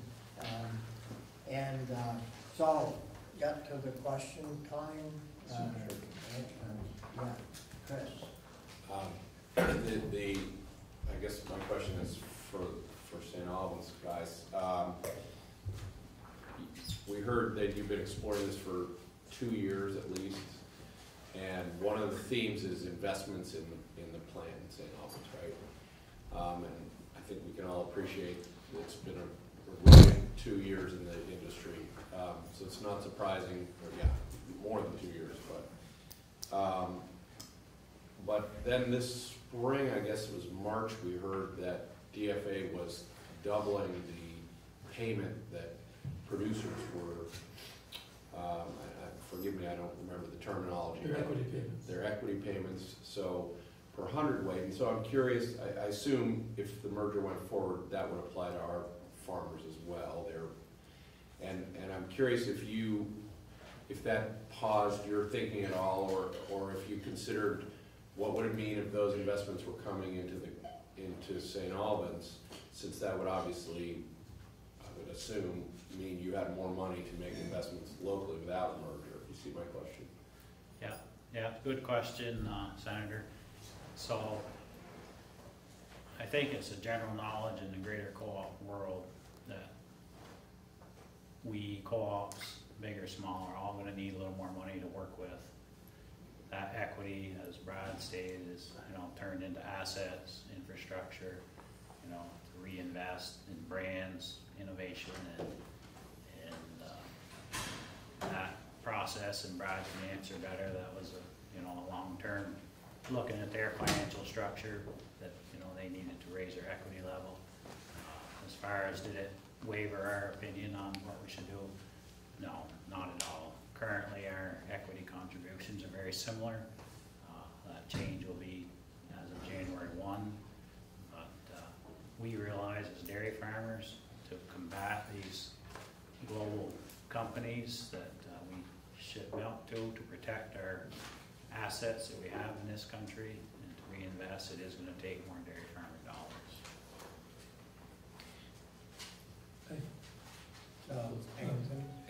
Maybe I just want to tag on to Harold's comments as it relates to what if, that capital increase went into St. Albans directly. The intent here is that unfortunately the investment that's required is really to address some of the things that we need to upgrade the overall facility. Wouldn't necessarily add additional returns, to members as a result of that. It's more about, again, making sure that the plant continues to, one, operate, replace equipment, two, again, meet the demands of the customers from a, again, product safety and product quality perspective. So again, when we're looking at investments, we need to also look at investments as DFA has done, really to look at other manufacturing type operations that will bring greater value and returns. But we don't see that, again, from a St. Albans being able to do that alone. Anthony, you had a question? I don't know where to start. First of all, I really appreciate the summary that Leon gave. I appreciate the positive impact that St. Albans has on the state of Vermont. I think you laid it out really well. I think you deserve the same kind of $700,000 a year salary that the CEO of DFA gets as well, but you probably don't get quite that much. Couple of things. I mean, I was concerned about the doubling of the equity payments as well, but also the idea that it seems as if in terms of the co-op's value, it's going to be audited and the book value determined and whatnot after the merger takes place. And that seems kind of strange to me. It seems like if I were going to buy a house, I'd want to know what kind of debts there were on the house and what the house was really worth before I decided to sort of go ahead and buy it. So that just to me seems, if I was a farmer and I was wondering about whether to vote on this merger or not, my first gut instinct would be to say, I think I want to wait until I know what the actual value I'm going to get from this merger is going to be as a farmer and as a company. And it just seems really unusual that that's not happening before the merger. Instead, it's happening after the merger. And Is the question, is that happening? Or? Well, Just wait and see if that's a question or a statement. why are you doing it that way? So net book value is a snapshot in time of your Sure. assets, your infrastructure, you know, what you have on hand at that day. That's what it is. We audit our books every year, and the farmers full well know that is mailed out to the members. They know what the net book value is as of. But at the same time, do they know then the impact that the merger will have on them in terms of their individual values and whatnot? They have been apprised of what will happen to their equity when we merge. Because DFA said in their reports, their papers, that this was going to be determined after the merger, so I just wonder why there's this contradiction. You're saying on one hand it's all been sort of out there. DFA, when you read the material, says it's going to happen after the merger, so I'm confused as to whether it's going to happen after the merger or before the merger. So one is, again, the net book value, again, is created technically on a daily basis. I mean, in terms of what transpires with the business each and every day. So, you know, what we've shared with the members at the regional meeting is what their net book value was as of October 31st, 2018, which was the last time that there was the financial audit completed. Obviously, since that period of time, members have added to their capital accounts during that period of time. So the intent here is, again, obviously, is that whatever the end of this time period when we close, again, it'll be another evaluation of the, again, of our full balance sheet to make sure that all the assets are properly recorded, all the liabilities are properly recorded. And again, obviously, the balance of that is the equity of the organization, which will be transferred over into members' names on the DFA side. So they do have an estimate as to what the net book value is. In that process, the members are given statements of their capital accounts that they have. Obviously, they will have other statements that will come forward as we close, again, this time period again. So they will officially have the information from St. Albans as they go forward. And we certainly have answered questions to the members, you know, over the last month, if you will. Thank you. I have a question. You know, not being a farmer, but very interested in my neighbors and farmers around the state. One thing we have come to the conclusion of is the major problem with our pricing structure is it's Washington to start with, national dairy policy. But the other issue is that we can control to some degree as a whole, not individually, is the supply of milk that we don't need. Whether you call it a two-tiered system, a supply-demand type system, but, and we went to Albany last spring, I think it was a year ago or more, and we've held hearings at the Milk Commission all winter, and this spring again, Secretary Tebbets has held hearings. And at our last hearing, it was revealed that DFA was not really interested in putting together a supply demand or supply control system. And I think Diane Bosfeld talked with Syracuse or Kansas or somebody in regards to this, and and the word came back, well, their farmers wouldn't support it. And what, I guess my question is, why wouldn't DFA, and St. Albans was so-so on the supply-demand, wouldn't commit. But we all know that if you overproduce whatever it is, the price is going to go down. And if you can control that supply to some degree, the price is going to go up. And if DFA is going to have 3,100 members in the Northeast region, why can't a vote be put out directly to the farmers, not the board of directors? Because I can imagine that there's big farmers on that board of directors. Not too many of those that have 77 cows probably sit on the board of directors. So why not send a ballot out to every farmer, yes or no, or maybe, and get a result back? So Senator, let me give you some context to this. As I mentioned, DFA is broken into 7 local areas. Yeah.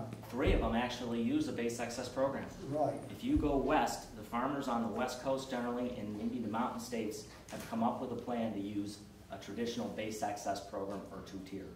When you go eastward, it becomes more difficult. Now, in the Northeast area, we've studied this extensively for about 3 or 4 years. We actually formed a committee of farmers in the Northeast to look at this and study the programs. DFA's formed a committee. Nationally, it has been going to Kansas City and trying to figure out, is there something that should be done nationwide? The problem on the East Coast is that the farmers are not necessarily in consensus on what they want to see out of this program. That is an underlying theme. And our chairman has about 70 cows on the Northeast Area Council, Gerald Heatwell. He's a small farmer. The farmers are just not necessarily in consensus. We actually brought this to a vote, a hand straw vote in March at our annual meeting, when we had not only the board of directors there, like the Northeast Area Council, got us 15 or so. We had 200 people in the room, and that would be farmer leadership with resolutions and delegates. 200 people, and tried to bring them to a vote on who wanted to chase a program like this, and we could not get them to consensus. It was about a third put their hands up that wanted it, a third did not want it, and a third did not vote. So we just can't push it to a consensus position with the farmers in the Northeast area on what they want to see. In meeting after meeting, and I go out and do many farm meetings, invariably I run into a room where I'm talking to farmers about what they want to see for policy out of their industry. And I'll have one side of the room say, we desperately need this program now. And the other side of the room will say, no, we don't. It happened again in one of our St. Albans member meetings when we were explaining the merger vote. I had a nice woman said, we need this now. And right after that, a gentleman said, no, we don't, because how do we bring in small farms into this industry? This is a challenge that the industry's got to work itself through in terms of driving to consensus. We've created base programs. We've actually created a base access program and demonstrated it to the farmers and said, here's how it would work. And we cannot drive it to consensus. And you presented it yourself? Or? Yes. Yeah. Well, maybe they like low milk prices. I don't know. Must be. Same old, you're going to get the same old results, right? For those of us that market milk, less milk would be invariably easier. Yeah.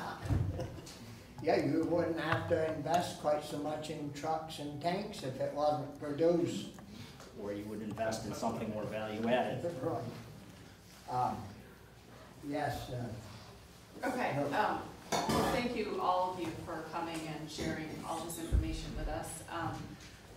Specifically looking at the 2 of you from St. Albans, Brad and Leon. I'm sorry, no, I got your names wrong. Harold and Leon, sorry.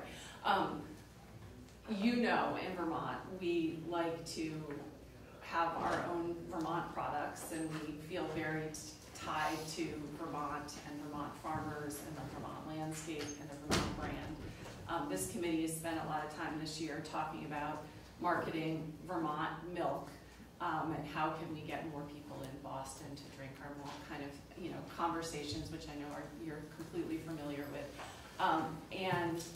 You heard me ask Diane, and 52% of the market is too much for one cooperative, especially given that it's Dairy Farmers of America, not Dairy Farmers of Vermont. So my concern in listening to this are two. One is that we as Vermonters would have sort of less control and less buy-in to our own milk, and that our farmers will have less guarantee that they will have a voice and that they will have a share in the benefits of this larger, bigger organization that is no longer Vermont specific. I think we as Vermonters, I'm not from St. Albans, but I've been always proud that we have St. Albans Cooperative as a Vermont organization. So I know that you have done your due diligence, and I'm wondering what specific guarantees you have that Vermont farmers will be protected and that the Vermont brand will be protected in this larger corporation. Well, that's several questions rolled into one, but it's all fine. Brad's laid out their governance structure pretty well. DFA is owned by dairy farmers. They have a pretty strong grassroots network. Our members, pending I don't want to get ahead of ourselves, we have to get through this process pending a positive vote, will be part of that process during the transition for almost 2 years. Our board will have full representation on Northeast Council, so we'll have opportunity, and with a delegate structure we will reach out to some of our members to get involved at a higher level. As far as the Vermont brand, it's Vermont milk coming off our farms. It doesn't matter what color hat we wear, it's still Vermont milk. Our St. Albans Creamery will still be there. There's a lot of major brands around New England and Vermont. We think about Hood, and Ben & Jerry's, and Cabot, and Booth Brothers. They are here because of the quality of the milk. It's not going to change. This will allow us, when we merge, to partner up with a cooperative that has a broader reach and more resources to work with around innovation and branding. It is opportunity for our members. So, I asked if you've had some specific guarantees. I've sort of heard this sort of general, more opportunity, more investment, more resources, and not a loss of control is what you're telling me. Is there anything, does your agreement specifically state that your processing plant won't be closed and that you're going to get this kind of investment, in your infrastructure, or this kind of investment in your farms? I've only heard sort of general. So this is a process we're working through. Yeah. If you want to hold that conversation in August or sometime later, we've got to get there first. They are committed to the cooperative in the region. They have money earmarked to work with our plant and our hauling company. So before this goes to a vote of your farmer members, you'll have those I's dotted and T's crossed, so that when the farmers walk into the meeting, they'll be able to see the actual agreement before they vote and know what they're going to get out of it. The members have been fully apprised of what we're working on going forward. I'm not going to get into proprietary numbers and information here, as we haven't got there yet, but they are fully apprised of what's involved through this process. So I think the only thing that, again, that I would add, obviously, DFA is here today to support St. Albans and support what, again, they believe is going to be in the best interests of all dairy farmers, both DFA and St. Albans. And again, I've expressed to you publicly here in terms of what they plan in terms of investment, both in the plant operations as well as with McDermott's. And I think that's a major statement that has been made today, in this particular forum. And so that's been certainly a commitment that also has been expressed to our membership. And Brad has been at all of our 5 regional meetings. Brad has participated in the past with our annual meetings as well. But when we look at, again, the marketing of milk today, as Brad has indicated, we've been working together for 16 years.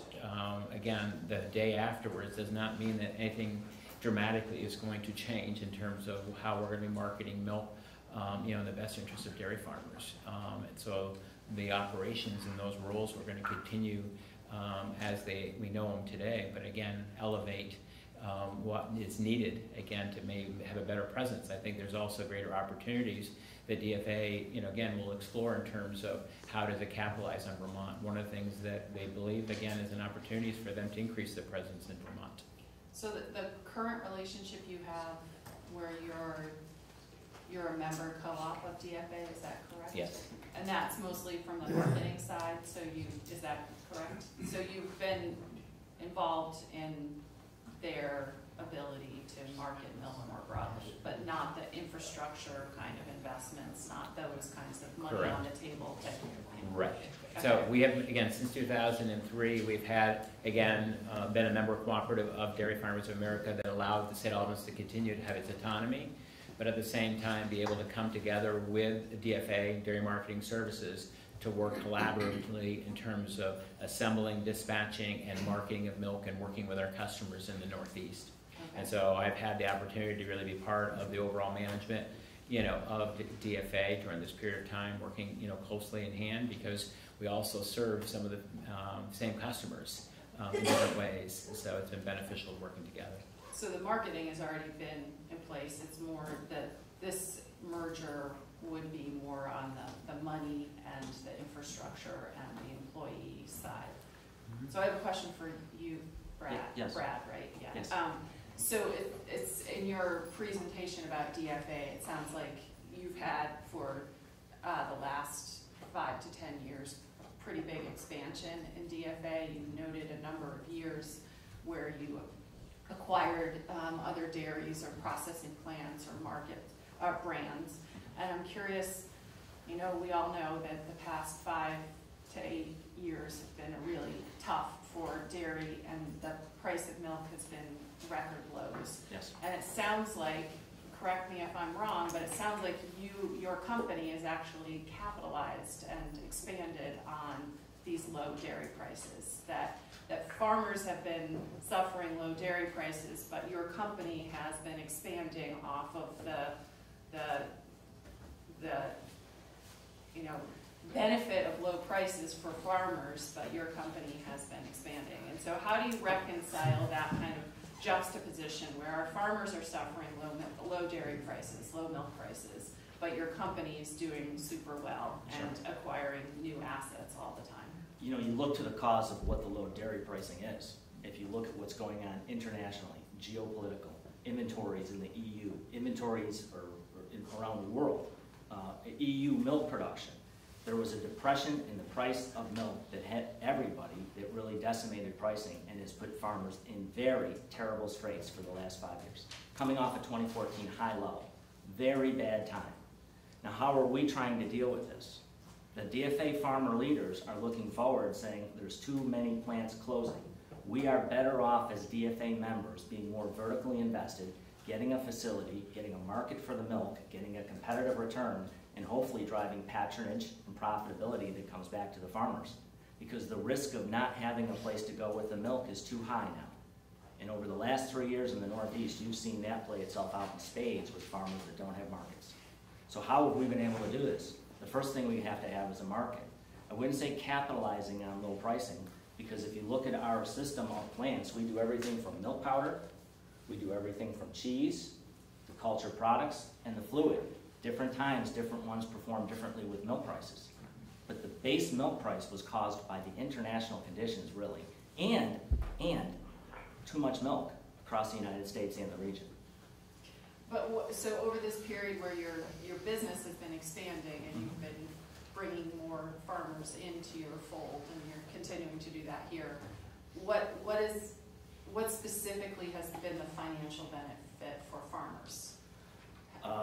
Number one, certainty of getting a cooperative with long-term stability, in my view.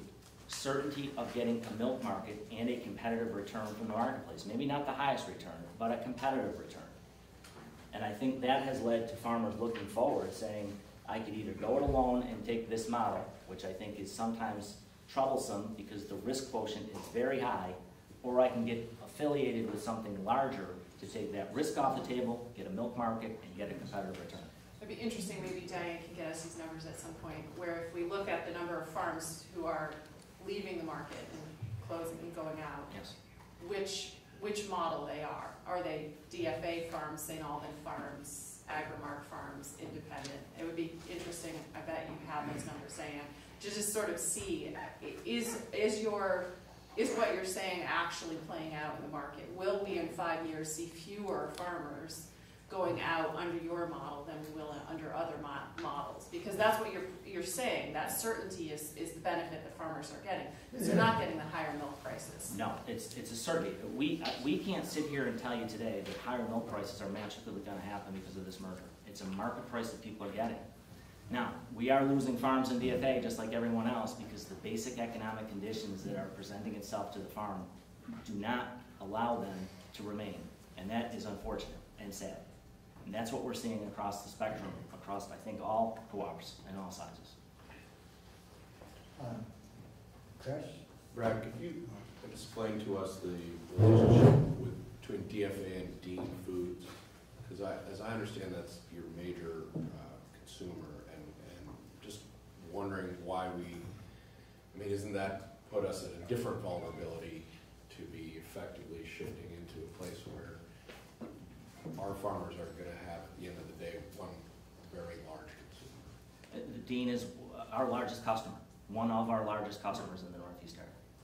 So we sell them a significant volume of milk on a monthly basis. And doesn't that create a vulnerability when you're talking about the 5 major customers for St. Albans? That was a vulnerability. Right, but again, at the same time, we have been providing, along with DFA, as we've been marketing milk in the Northeast, or some of St. Albans milk that's going into the Dean Foods facilities today. So what transpires, though, is again, from a risk standpoint, again, the risk will be a lot less to St. Albans members as being part of a larger organization than if it was just St. Albans alone dealing with that particular customer. Just to further answer the question, so Dean is one of our largest customers. We also sell to other large customers, like an HP Hood. We sell to a significant number of the Class 2 players in the Northeast that do Greek yogurts.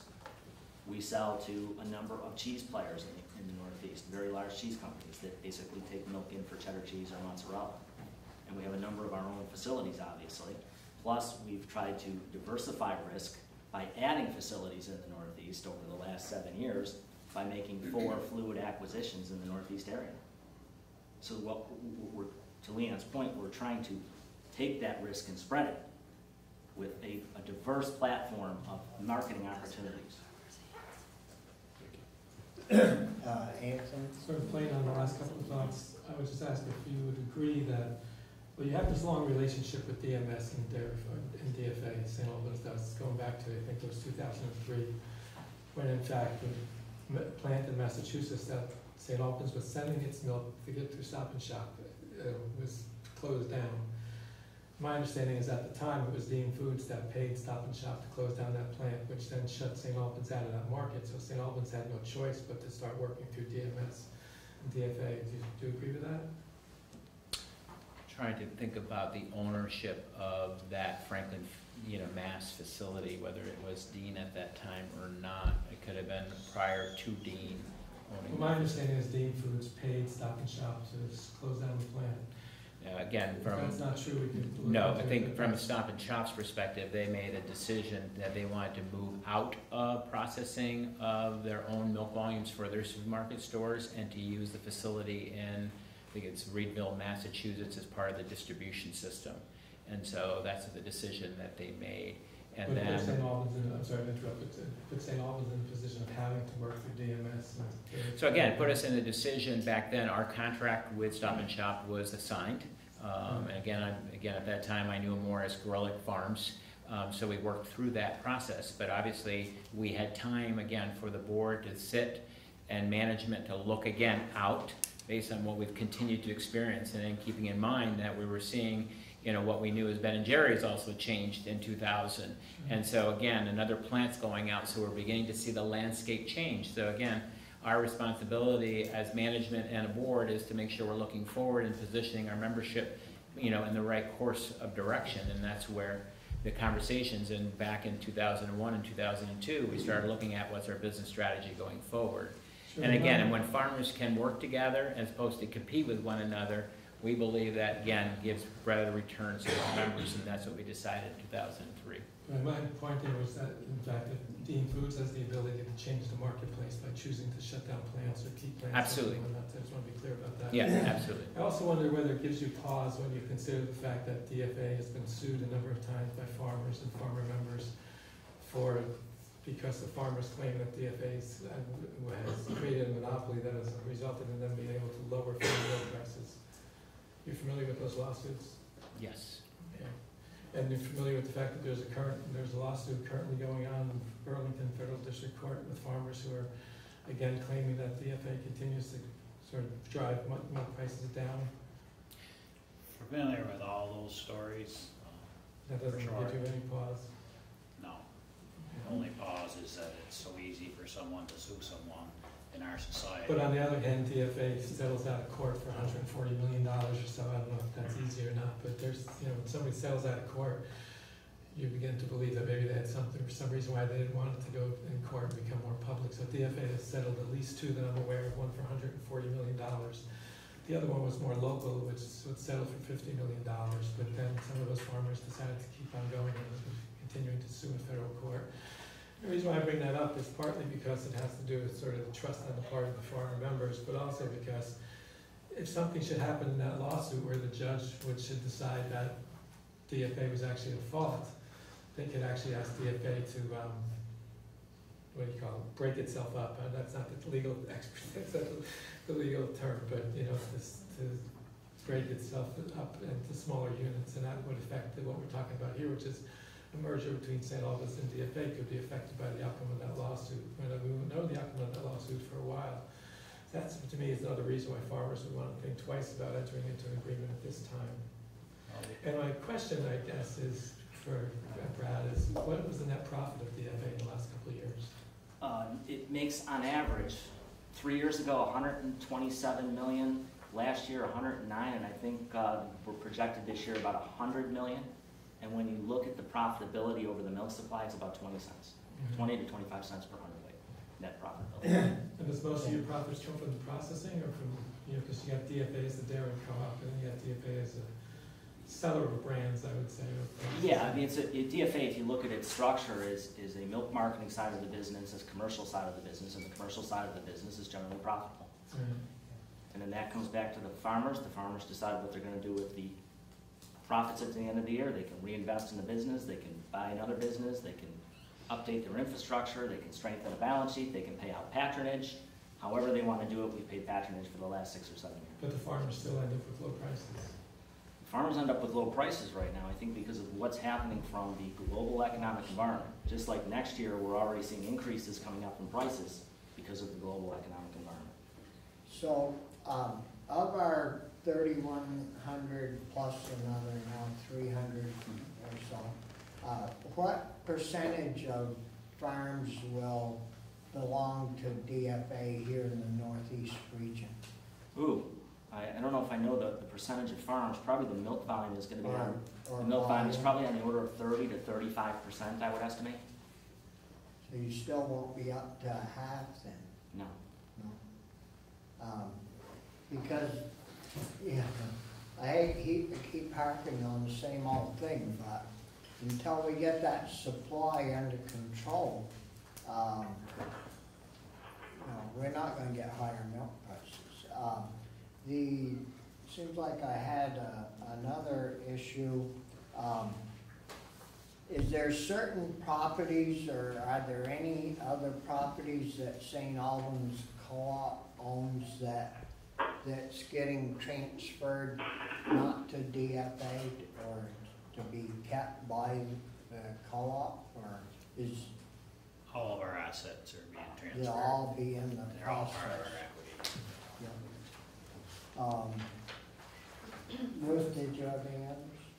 right now? I don't think so. I thank you. I really hope that in 5 years, you guys come back and we can see that fewer of your farms have failed and that your farmers are healthier and get higher milk prices and greater benefits. I know you're trying to do the best you can for your businesses and your farms, and I appreciate that. I just clearly have concerns about Vermont farmers and Vermont products, so. Anthony has a... Yeah, I'll try to make this quick. DFA is increasing equity requirements in farmers and doubling, including the Vermont farmers, obviously. And that's to help the business make investments that it has to make. And I know one of the investments that you've made recently has been in the company, I'm not sure how to say the name, but Stemeric, maybe, is the one out in California. Strumix in California, which Yes. makes almond milk, oat milk, and soy milk, which a lot of farmers around here are kind of disappointed that those kind of products are being pushed into the market because they're not milk per se, they're almond juice and oat juice and soy juice. And it seems to me that we could be in a situation where Vermont farmers, through their equity payments and through their engagement with DFA, would be helping to pay for an investment in a plant that actually makes products that farmers don't like to see on the market and compete against them. Is that basically true, that could be the case? Well, let's break it up. First of all, yes, we are increasing equity. The DFA Board of Directors has been looking at this for about 2 years and has decided that with everything that we're going to have to do, and the farmers are basically saying we want to be more invested in the marketplace to secure markets for the milk. So that's yes, that's happening. Yes, we did acquire Strumix. Now, that does do almond juice, and believe me, as I work for farmers, nobody likes that type of, product line anywhere near the dairy case. I get that. But there's also consumers drinking it. And let me make one final point. You're going to probably see it in the next couple of days. We're now rolling out some brand new products that it's not just almond milk without milk. It's almond milk and dairy, to start infusing dairy in the almond milk, to try and make sure that we're protecting the marketplace and creating new products. I'll come back to innovation, trying to make sure that we're getting new products in so that we can satisfy that consumer that won't touch dairy, but get them a product line that has some dairy in it. And oh, by the way, Strumix is profitable, which means the profits come back to the dairy farmers. And technically, they're now having profits coming off of alternative products. Right, but they have to pay for that plant as well. Yes, they do. With that, I want to thank you guys very much. Yeah, thanks a lot. And Thank you. if that merger goes through, we'll be expecting to chat with you from time to time on making sure the investments happen, the trucks are updated and new trailers, I would be and happy. then our farmers are getting treated fairly. I make a commitment that I'll be happy to come back and talk to Yeah, this I committee. know you will. Thank Thank you. you. Thank you. And now we have some farmers in the room. I'm wondering, are you a farmer? Yes, yes. And I'm up in oh, Canaan, from Vermont. Canaan? Yeah, yeah. Yeah. Go ahead, grab a seat. Okay. I'm also a Vermont farmer, also a member of a board of directors of National Dairy Producers, which is an organization to the better the milk price for the farmer. And I submitted a letter I was going to read, and you have this packet. To the Vermont State Agriculture Committee. The National Dairy Producers Organization, Inc., National NDPO, is the only national dairy farmer organization comprised entirely of dairy farmers with the goal of dairy farmers' sustainable profitability. Now, this isn't all one letter, is it? No, it's just a 3-page. Oh, okay. With I was gonna say, there's the exhibits attached to this. That's what it is. Okay. Today, dairy farmer-owned processing co-ops claim to control more than 80% of the milk produced in our nation's dairy farms. Dairy Farm of America, DFA, is one of these dairy farmer-owned processing co-ops that has contributed to the loss of over 180,000 dairy farms in the U.S. since 1980. Most NDPO members are dairy farmers who are owner members of processing co-ops and or who pool milk under the federal order. The issues litigated in the Northeast class action lawsuit were the same problems and issues that many NDPO members have had with their respective processing co-ops that own and ship milk to. A, the management fails to comport themselves as a cooperative and fiduciary existing for the benefit of the dairy farmer owner members, but rather operates a dairy farmer owned cooperative processors as a for-profit corporation that benefits the membership at the dairy farmer's expense.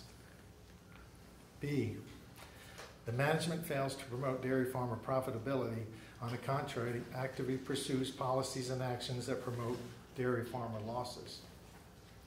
C, the management philosophy and strategy is one that promotes unrestrained milk growth, which in turn causes the milk supply in excess of profitable demand, which in turn results in dairy farmers selling their milk for less than what it costs to produce. D, the management fails to consider, let alone implement, a business plan that pays a profitable price for the dairy farmer owner's milk. Now, DFA as a cooperative whose farmers' net equity has diminished over the last 10 years, from $722 million in 2006 to $470 million in 2016. Gary Genske, a fellow board member of NDPO, goes on to say that DFA is a cooperative that has not made any net profit from its own operations and has made profits only from joint ventures in all the last 10 years, illustrating that only milk buying customers are making the money. Gary Hanman, then CEO of Mid-America Dairy Inc., confirmed this in his 1997 article. The Mid-America solution is to use joint ventures. Mid-America has been buying equity positions in various fluid milk processing companies across the country. With the ownership stake in a plant, Mid-America agrees to supply the raw milk, leaving the bottling plant management in place, and splits the profit from the operations with their co-owners. That's Exhibit B. After you analyze DFA's financials that Mr. Genske provided to the court, you ask yourself, what profits? Where is the proof that profits flowed back to the memberships? In a letter addressed to United States District Court for the District of Vermont, the National Dairy Producers Organization states defendants, DFA, have always had management practices that promote management profitability rather than co-op dairy farmers' own profitability. Giving the dairy farmers a voice, NDPO has provided opportunity to their 1,300 newsletter recipients concerning these matters. See petition for representation as well as the letter of opposition, Exhibit B. I'll leave you with a quote that is quite disturbing when you consider that the St. Albans DFA merger is before us today. In context, in 1997, just 1 year prior to the formation of DFA, the quote is of Carl Bauman's, president of Mid-America Dairymen, Inc., and I quote, four large co-ops handle 30% of the milk marketed by the co-ops. The 20 largest dairy co-ops account for 70% of all the milk marketed by the co-ops and 66% of the milk in the United States. That leaves 200 plus co-ops marketing what's left. There are 61 dairy co-ops registered in the state of Vermont. How effective can 61 co-ops be? He goes on to say co-ops need to integrate to have a chance to capture more of the value-added aspects of the market. Mid-America is doing just that. That's Exhibition B. That was in 1997, and this is 2019. I ask each of you to ponder a moratorium to the proposed merger. If in 22 years DFA has been unable to profit its member by participating in a reduction of the 61 dairy co-ops, how many more mergers do we need to witness until the producer profitability can finally be achieved? It's obvious consolidation of dairy co-ops is not the answer to producer profitability. Respectively, Robert Baum, NDPA Director and Vermont farmer. In New York, the 61 dairy co-ops is now, I counted it this morning, last night is 19 in the state of Vermont. St. Albans Co-op will be the last co-op for Vermont. Yep, thank you, Rob. Are there questions for Rob on his statement? There's a lot of information there. Yep. Okay, Anything? No, thanks. okay, thank you. Yeah, thank you. Are there other dairy farmers, Bill? Bill Rao? Well, I got a concern. We were NFL producers. You want to give him a name? Jacques Rainville from Highgate, ex-farmer. And basically would like to put the question to Fred King. We were shipping to DMS marketing. If you have a personal question to ask him, you can do it Okay. after. Well, I guess I'm bringing it up to the whole thing here. We were marketing to you guys. We were marketing to NFL, to DMS, and they said, go find your own market. And we approached DFA, and DFA said, no, we're not taking you. We were lucky we had a little co-op here in St. Albans that took them. That's what's nice about keeping little co-ops, to be separate, not with these huge, because you're answering to somebody way out west, and we're just a fish in a pond. And I know that I guess it's unavoidable that you have to merge. I guess my question to the St. Albans Co-op membership is to put conditions. We all know supply management is a must if we're going to keep farming in Vermont. If DFA's got 7,000 small farmers, I think he mentioned, I'll tell you, of those 7,000 farmers, I'll tell you, they're really on the side of supply management. He's totally wrong. He's representing, that co-op is representing their plants, like Anthony said a little earlier. That's where the problem we're having with these big co-ops. Co-ops is a good thing. The more we got, the better off we will be. This is my suggestion to the St. Albans Co-op. They need to put conditions on them. Supply management. They have to be supportive of supply management. That's it. Thank you, John. Bill? James?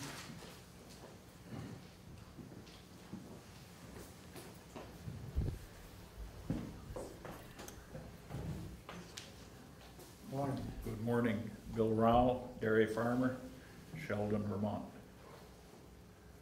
St. Albans Co-op member. You see everything today has merged. Consolidation, hospitals, grocery stores, filling stations, schools. You're familiar with the schools. Yeah, big, better. That's what my constituents tell me. They want to close their little schools and go to a big school. And yeah, they really like that. But what do you do? What do you do when you have a situation where you wake up and you say, do we have a milk market tomorrow? How much is this costing us to go down this road? Can we afford to keep this plant open? Do we have enough throughput in this plant? It's a small plant, a small co-op to begin with.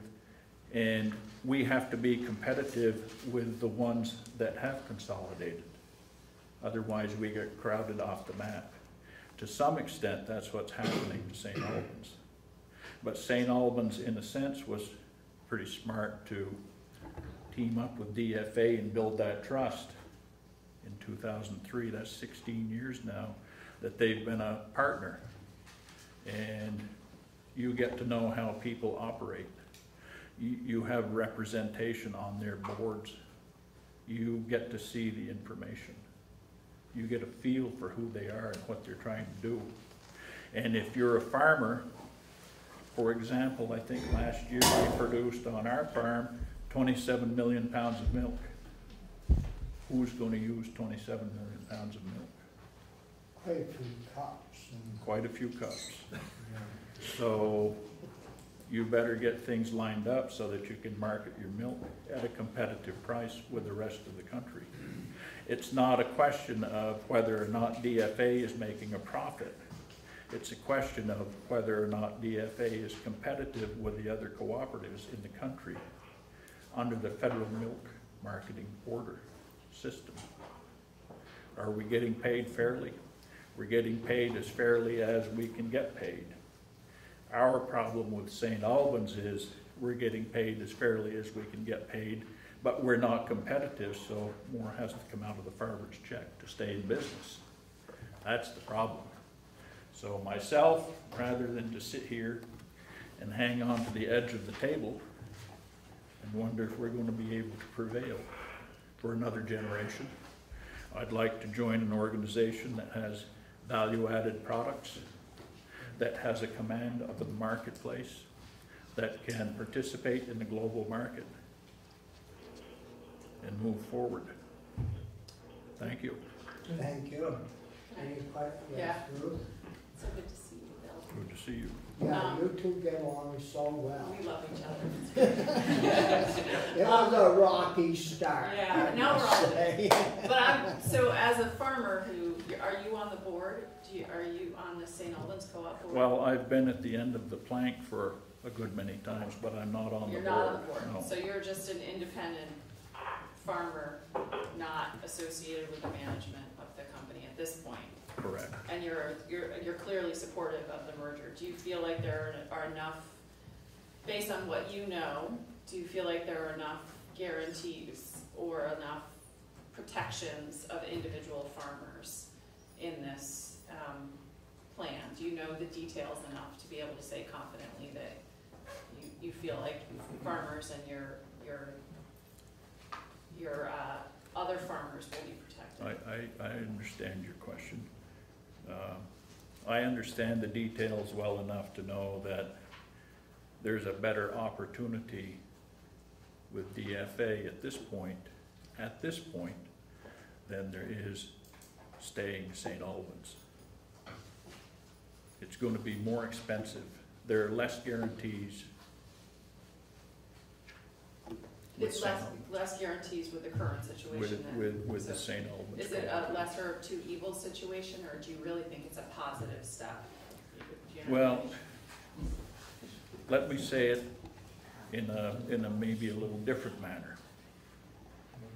If you look like something that washed in with the tide, how do you wake up one day and lament over the fact that the ship sunk? You know, I think we better pay attention here. I'm sorry to say, but it comes down to that, doesn't it? And we're not interested in losing our farm any more than anybody else is. So we're doing what we think we need to do to ensure a future for our farm and for our next generation or generations. Thank you. Thank you. Thank you, Bill. You bet. Any other farmers that want to say yes?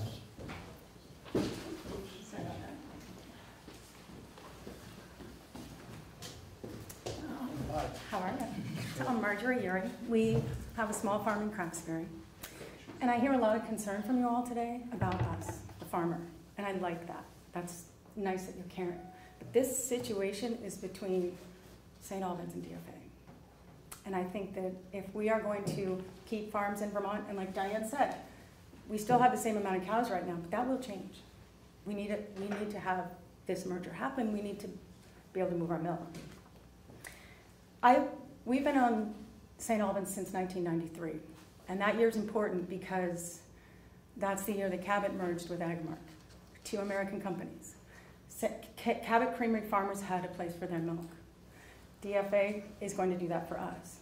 St. Albans was in peril, or Cabot was in peril, and members, Harold and the board has worked so hard to protect our member equity, and we've been on the offensive, like Leon said.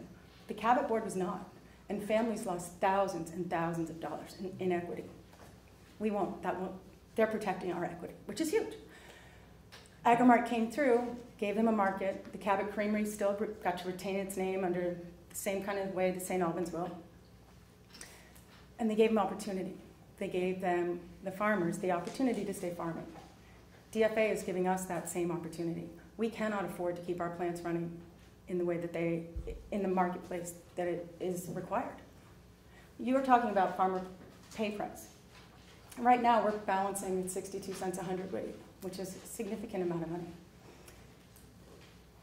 The dangers and the risks of not merging with DFA, that balancing cost will come right off my back. Every other farm that is a St. Albans member, everybody wants to keep our small co-op, and we will.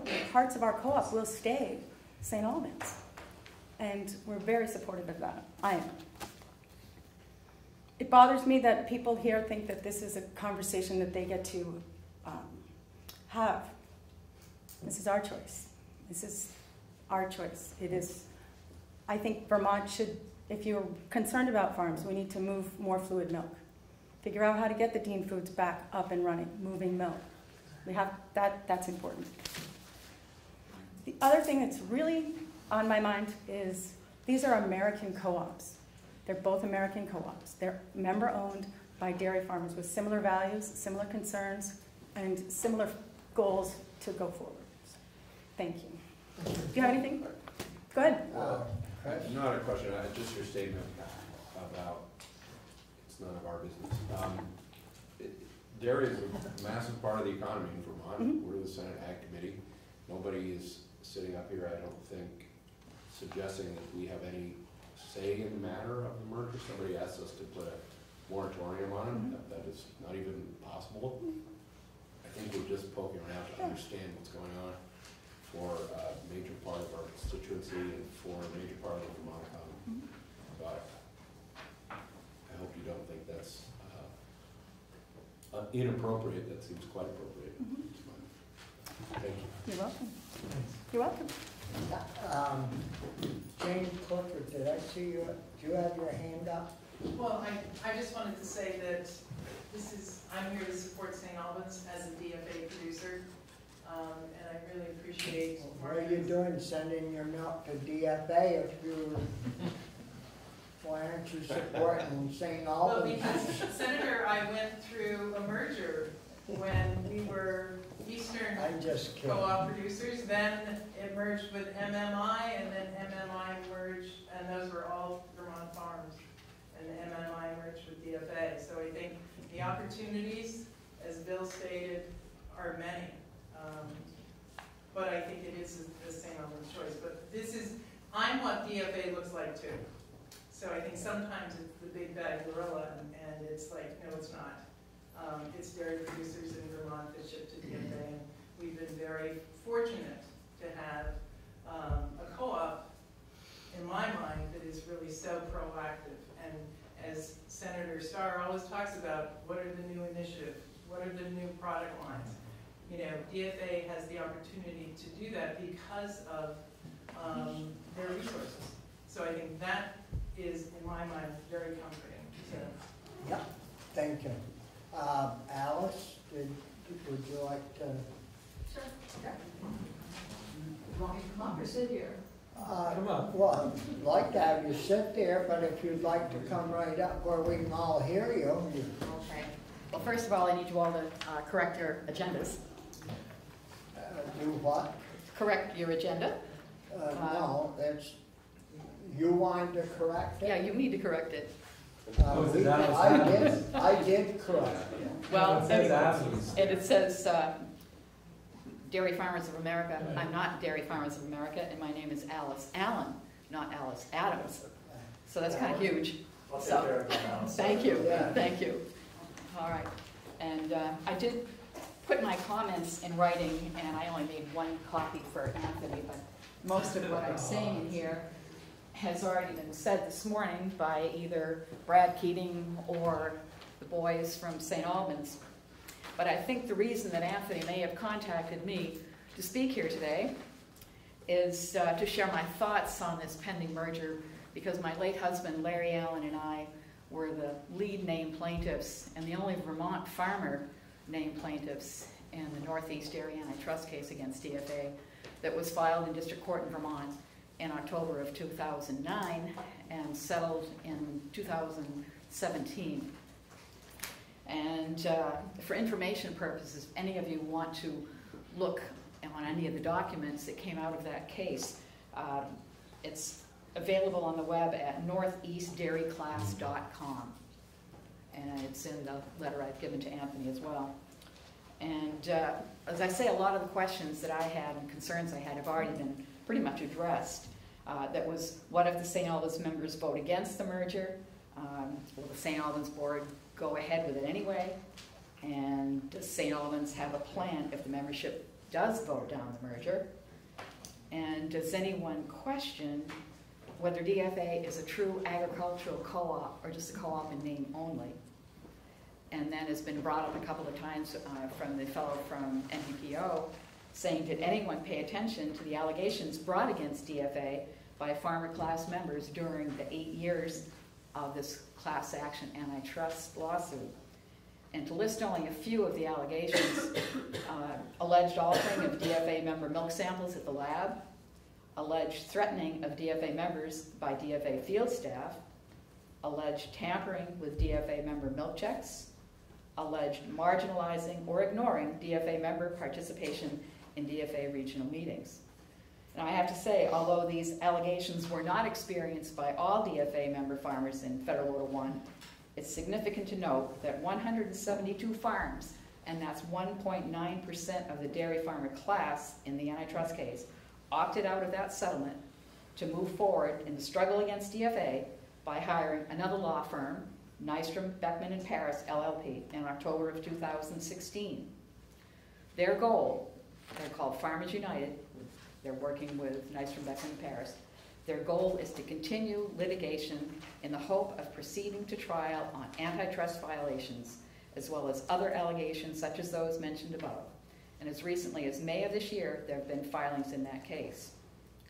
And as we all have learned, St. Albans Co-op Board has been working with DFA now for a number of years. And I wonder if the St. Albans Board is completely at ease with losing what market power they have and giving up their real identity as a co-op to such a large entity as DFA. The bigger question is, does St. Albans really have a choice? That's, I guess, the bigger question. St. Albans members have questioned the status of their equity in their co-op and what else they may lose by this merger. And it's hard to imagine how a farmer member can willingly accept this pending merger with so many unanswered questions. That would be my question if I was a St. Albans member. And my final comments are, despite my nearly half-century of involvement in the dairy business, I've come to the point in life where I have more questions than answers. We're facing consolidation on all fronts, not just in agriculture. Federal antitrust laws that are on the books have not been enforced for at least the past 2 decades, no matter which party was in the White House. Can we continue on this road?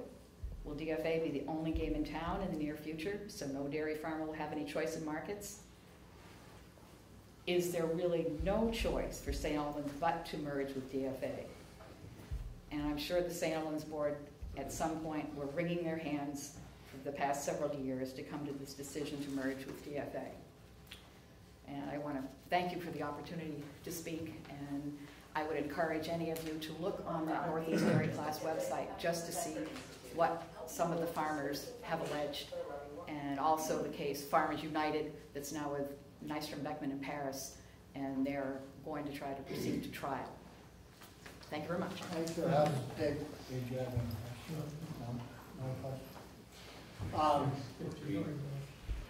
We have one more witness on the phone. Mr. Harden? Yes. Yeah, we saved 5-6 minutes for you. Okay. Well, I will attempt to be succinct. First of all, I want to compliment Leon on his overview of the challenges and complexities of modern dairy cooperative management and marketing. My concerns on this merger are, first of all, the evaluation of St. Albans' assets and liabilities, i.e. member of the equities, will occur after the merger vote. That seems backwards.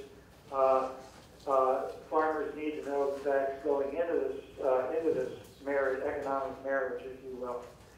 Secondly, there appears to be little or no familiarity with among your state farmers about relevant state law directing that president, and former members of both co-ops or each merging co-op may object in writing 10 days prior to merger vote meetings, and if the merger goes through, those dissenters would be in line to receive their full equities back.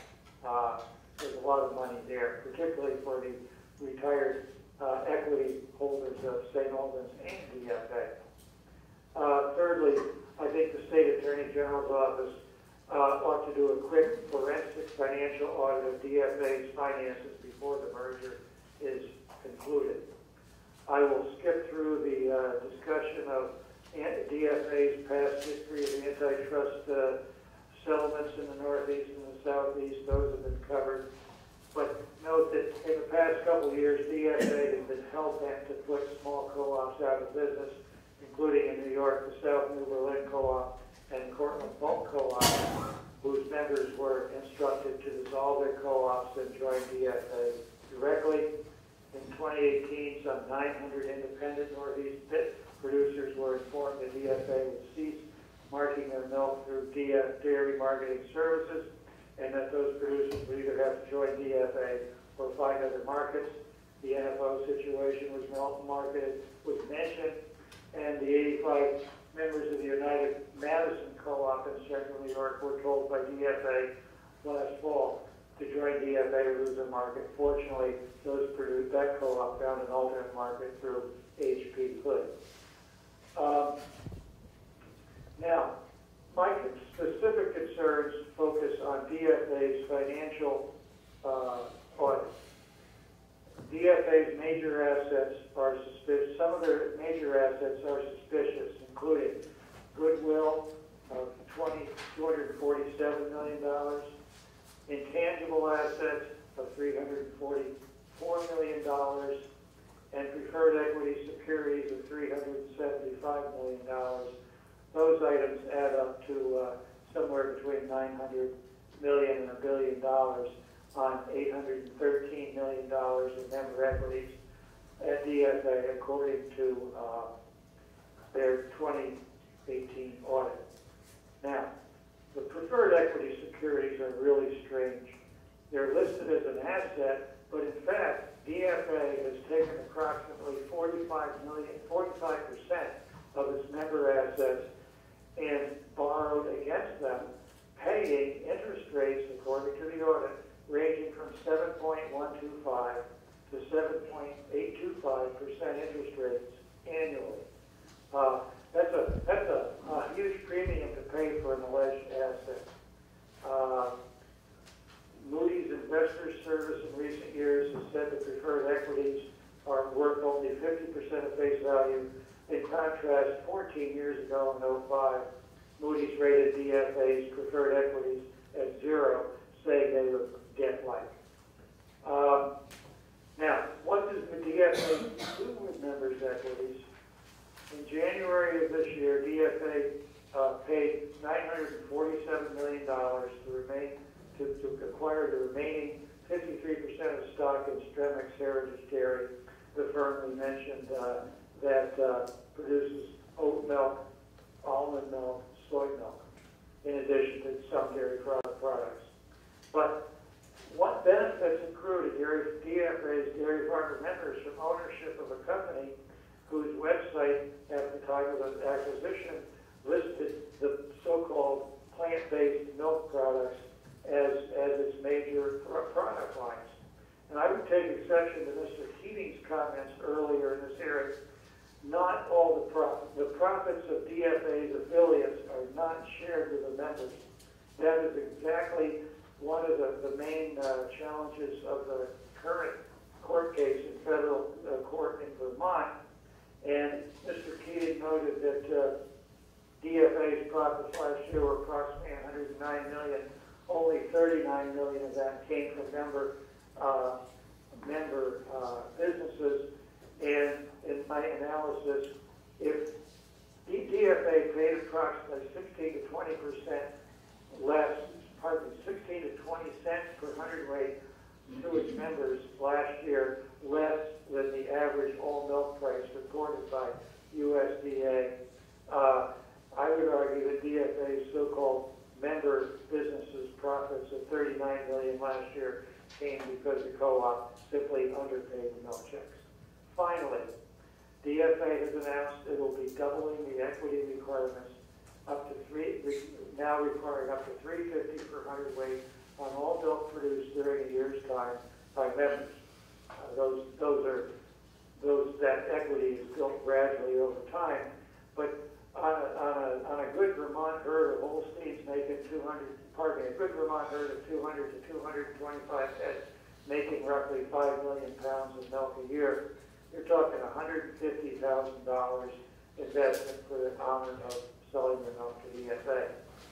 So, I would argue, in conclusion, that the Vermont State Attorney General's office ought to conduct a quick forensic audit of Dairy Farmers of America's finances, so that at the very least, and publicly reveal the results, so at the very least, the members of St. Albans have some understanding of the black hole they're getting into.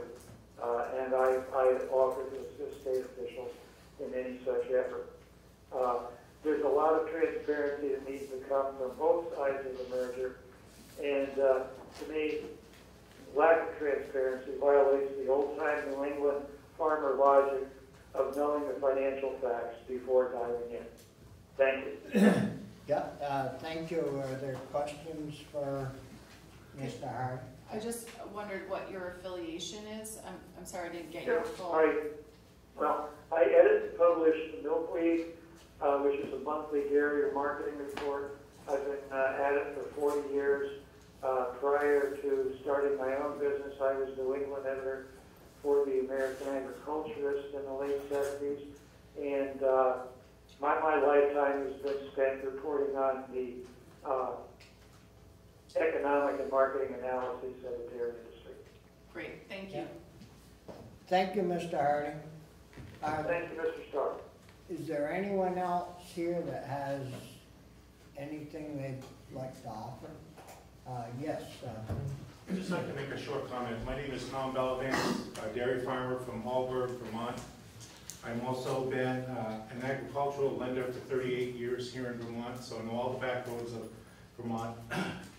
I served with Darby Bradley on the Vermont Land Trust for 6 years, so I understand the investment the state has made to protect and preserve farmland.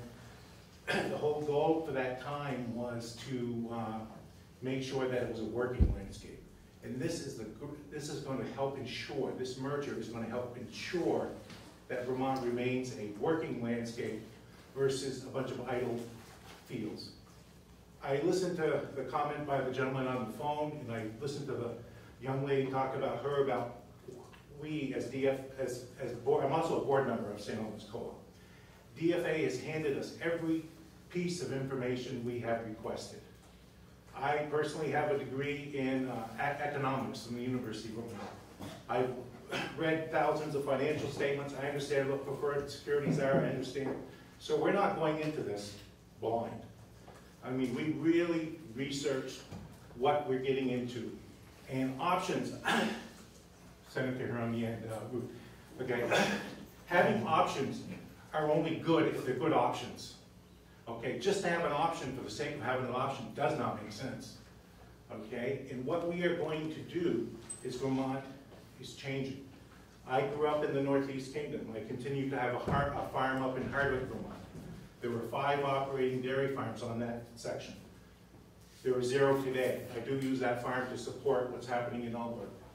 So as we sit here today, as a 5th, 6th, 7th generation Vermonter, this is the right thing to do for our members. It is the right thing to do for the agricultural community in Vermont as a whole, because not only does it stabilize our milk markets, DFA and St. Albans, but these investments that are going to be made in Vermont will also help stabilize Agrimark upstate This is good for all of us dairy farmers. Because again, I think of myself as a dairy farmer before an actual member of a co-op. So again, I want to thank you for your time and interest. But rest assured, the directors of St. Albans did their research, did their homework, looked at all the alternatives. We have worked with this DFA board, which is a farmer board. What I'm giving up is farmer-controlled board, and what I'm getting is a farmer-controlled board. And, you know, when I look at the management we are getting, the management at DFA is committed to the well-being of the farmers. The same thing, that we had that management here with Liam. I can't think of a person who's better committed to the farmers than Liam, but with a small co-op, the depth of our management is very limited because we just don't have the assets to support a large amount. Again, thank you. Yeah. The other three senators are here, or anything that you'd like to offer? No? No? Well, you usually all got a lot to say, Karen. Okay. But anyways, you know, I think this was a great hearing. We didn't shut anybody off. We heard the whole story from everybody, and which is the way you should do things. And I want to especially thank Brad and the directors and general manager of the co-op for coming and presenting to us. And I think we're all going to be better off from this moving forward. So thank you very much. I want to thank the committee for their work, and I want to wish you two co-ops well. And if the merger happens, well, we'll see you next winter. Yeah, we're going to be back next winter, the three of us this winter, but we just don't know about the next one.